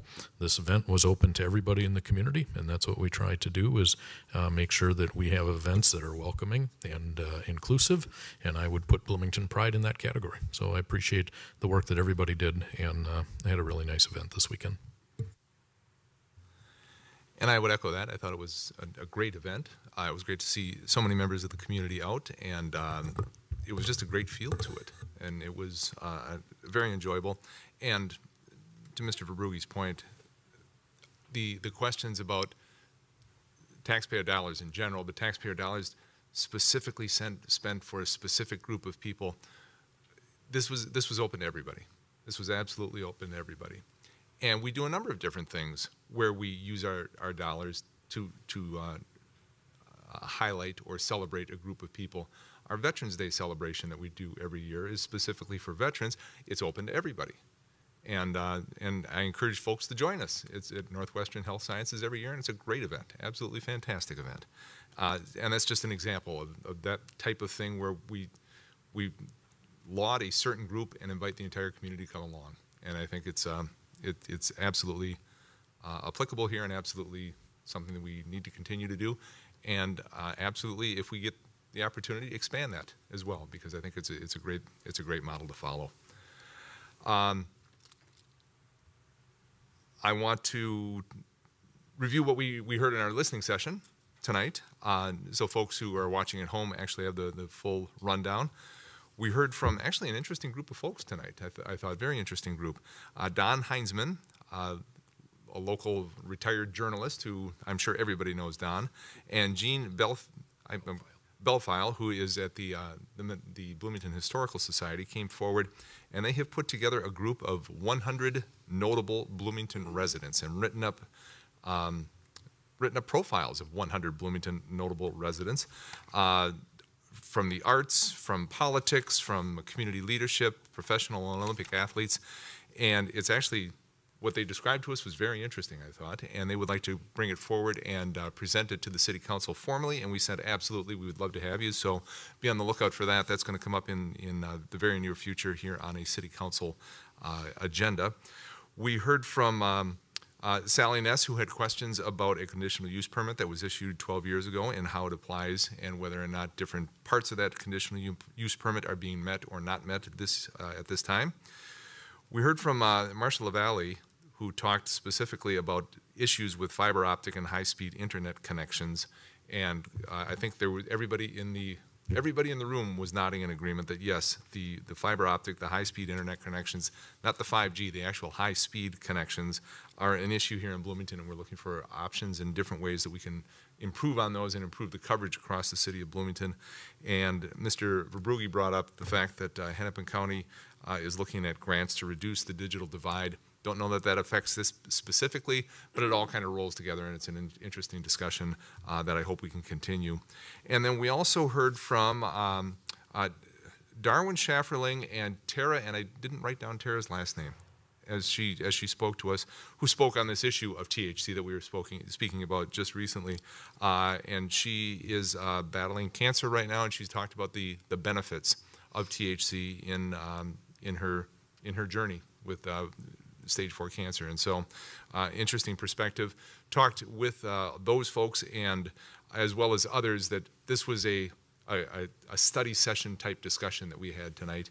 But ultimately, as we continue this discussion, as it becomes a draft ordinance, there will be a public hearing where everybody's going to be able to come forward and talk about their experiences, their thoughts, their ideas as it relates to them specifically and as it relates to the city of Bloomington. So looking forward to that in the very near future.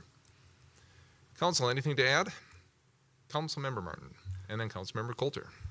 Thank you very much, Mayor. Just real briefly, so I have been serving on the Heritage Days board as kind of a liaison between the city and that organization, and very excited, if folks haven't heard yet, that the parade is coming back Saturday, September 17th at 10:30.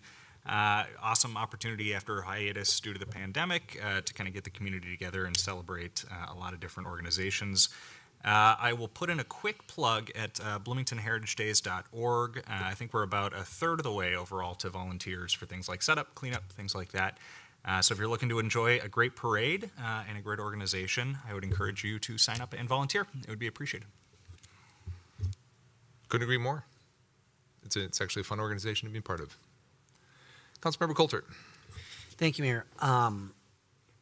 First of all, I want to echo the comments with regards to Bloomington Pride. It was just a ton of fun. I'm glad so many of our neighbors were there, and it really was just a wonderful event. But the issue that I wanted to raise was something that we had, I think a few council members had raised as a priority for this year, and I recognize with where we are at with the calendar and the work we have ahead of us. But that is the issue of wage theft and taking local action to address that. And this issue has some urgency. I recently had a meeting with some folks with LIUNA, the laborers union, who referenced specific developers who are working in Bloomington and a specific project in Bloomington, that there have been concerns raised with regards to wage theft.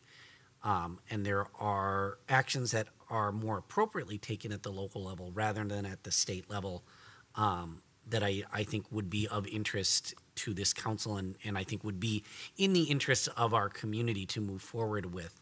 And so we don't have to have a full here and now discussion, but I am, this was, as I mentioned, raised by a few people, myself included, at the beginning of this year as something we wanted to move forward on in terms of labor standards and wage theft. And so I'm wondering if there is interest in the council, within the council on doing that, and what that might look like in terms of timing and all of that as far as staff. First step, I guess, looking down the dais here, if there's enough nodding heads that we want to move forward on something like this. And then I'm going to look the other direction and ask if we have the staff capacity, and the fact that we're in mid-August of the year already, and I know that work plans are already set, so is it something that would be feasible to look at between now and the end of the year? Mr. Mayor and council members, I would first of all say that we aren't doing anything actively working on wage theft as a policy. And we have 2 positions that we're in the process of recruiting for, compliance-related positions that were approved following the earned sick and safe leave policy being adopted. They'll also be working on conversion therapy policy to some extent. So we would have to add that into the job description for the compliance manager if that is a direction that council ultimately went to. But I would say we would probably need some more direction from council on what it is that you would like us to do moving in that direction. Again, laying out what the engagement expectations are, and what process you would like to use if council wants to move forward. I didn't directly answer the question of bandwidth. I would say that bandwidth is very tight right now. So perhaps we could, maybe on a next study session, maybe have a discussion as to what we're, to define the issue a little bit more, define what possible actions we might want to take, and define what work it would take to address the issue that we're talking about. Would that be acceptable? Yeah, Mr. Mayor and council members, I think it would be helpful just to have a sense, Councilmember Coulter, your comment about some actions that are more appropriately taken at the local level or that are possible at the local level. So understanding what some of those things are would be helpful. Councilmember Lohman, a question? Yeah, I know as a part of that discussion, maybe it doesn't fit, or maybe it does fit. I know that there's a number of us who also talked about minimum wage. So I don't know if that is something we'd want to dovetail in with that. But I do know that a number of us talked about that as well. And I don't know how well it dovetails in. I think it's a separate issue in a lot of different ways. And it's the same questions that I brought, on this. Do we have the bandwidth? It's mid-August already. Do we have the bandwidth to try and tackle this before the end of the year? Or do we talk about it as a potential for next year? We just to consider it, because we saw the work plans for all the different departments as we started this year, and we just have to make sure that we don't put our staff over the edge with all of these different things that we bring at them in August of the year. I guess my point is there's a lot of things on that list that we maybe haven't addressed. So again, there's a lot of things on the list, but there was also a lot of things on the work plans. Yeah. Already. Yeah. So what I'm saying is that since we have that long list, maybe it's more appropriate to look at all of the items there and determine if there is some bandwidth that's available. What is the top priority to kind of work through? Just another perspective. Council, anything additional? Seeing nothing, I will entertain a motion to adjourn. So moved. Second. We have a motion and a second to adjourn. No further council discussion. All those in favor, please signify by saying aye. Aye. We are adjourned on a 6-0 vote. Thank you very much for tuning in. Thanks to the staff for your work this evening. Thanks much. Thanks to the council for some good conversation. Well done. Everybody have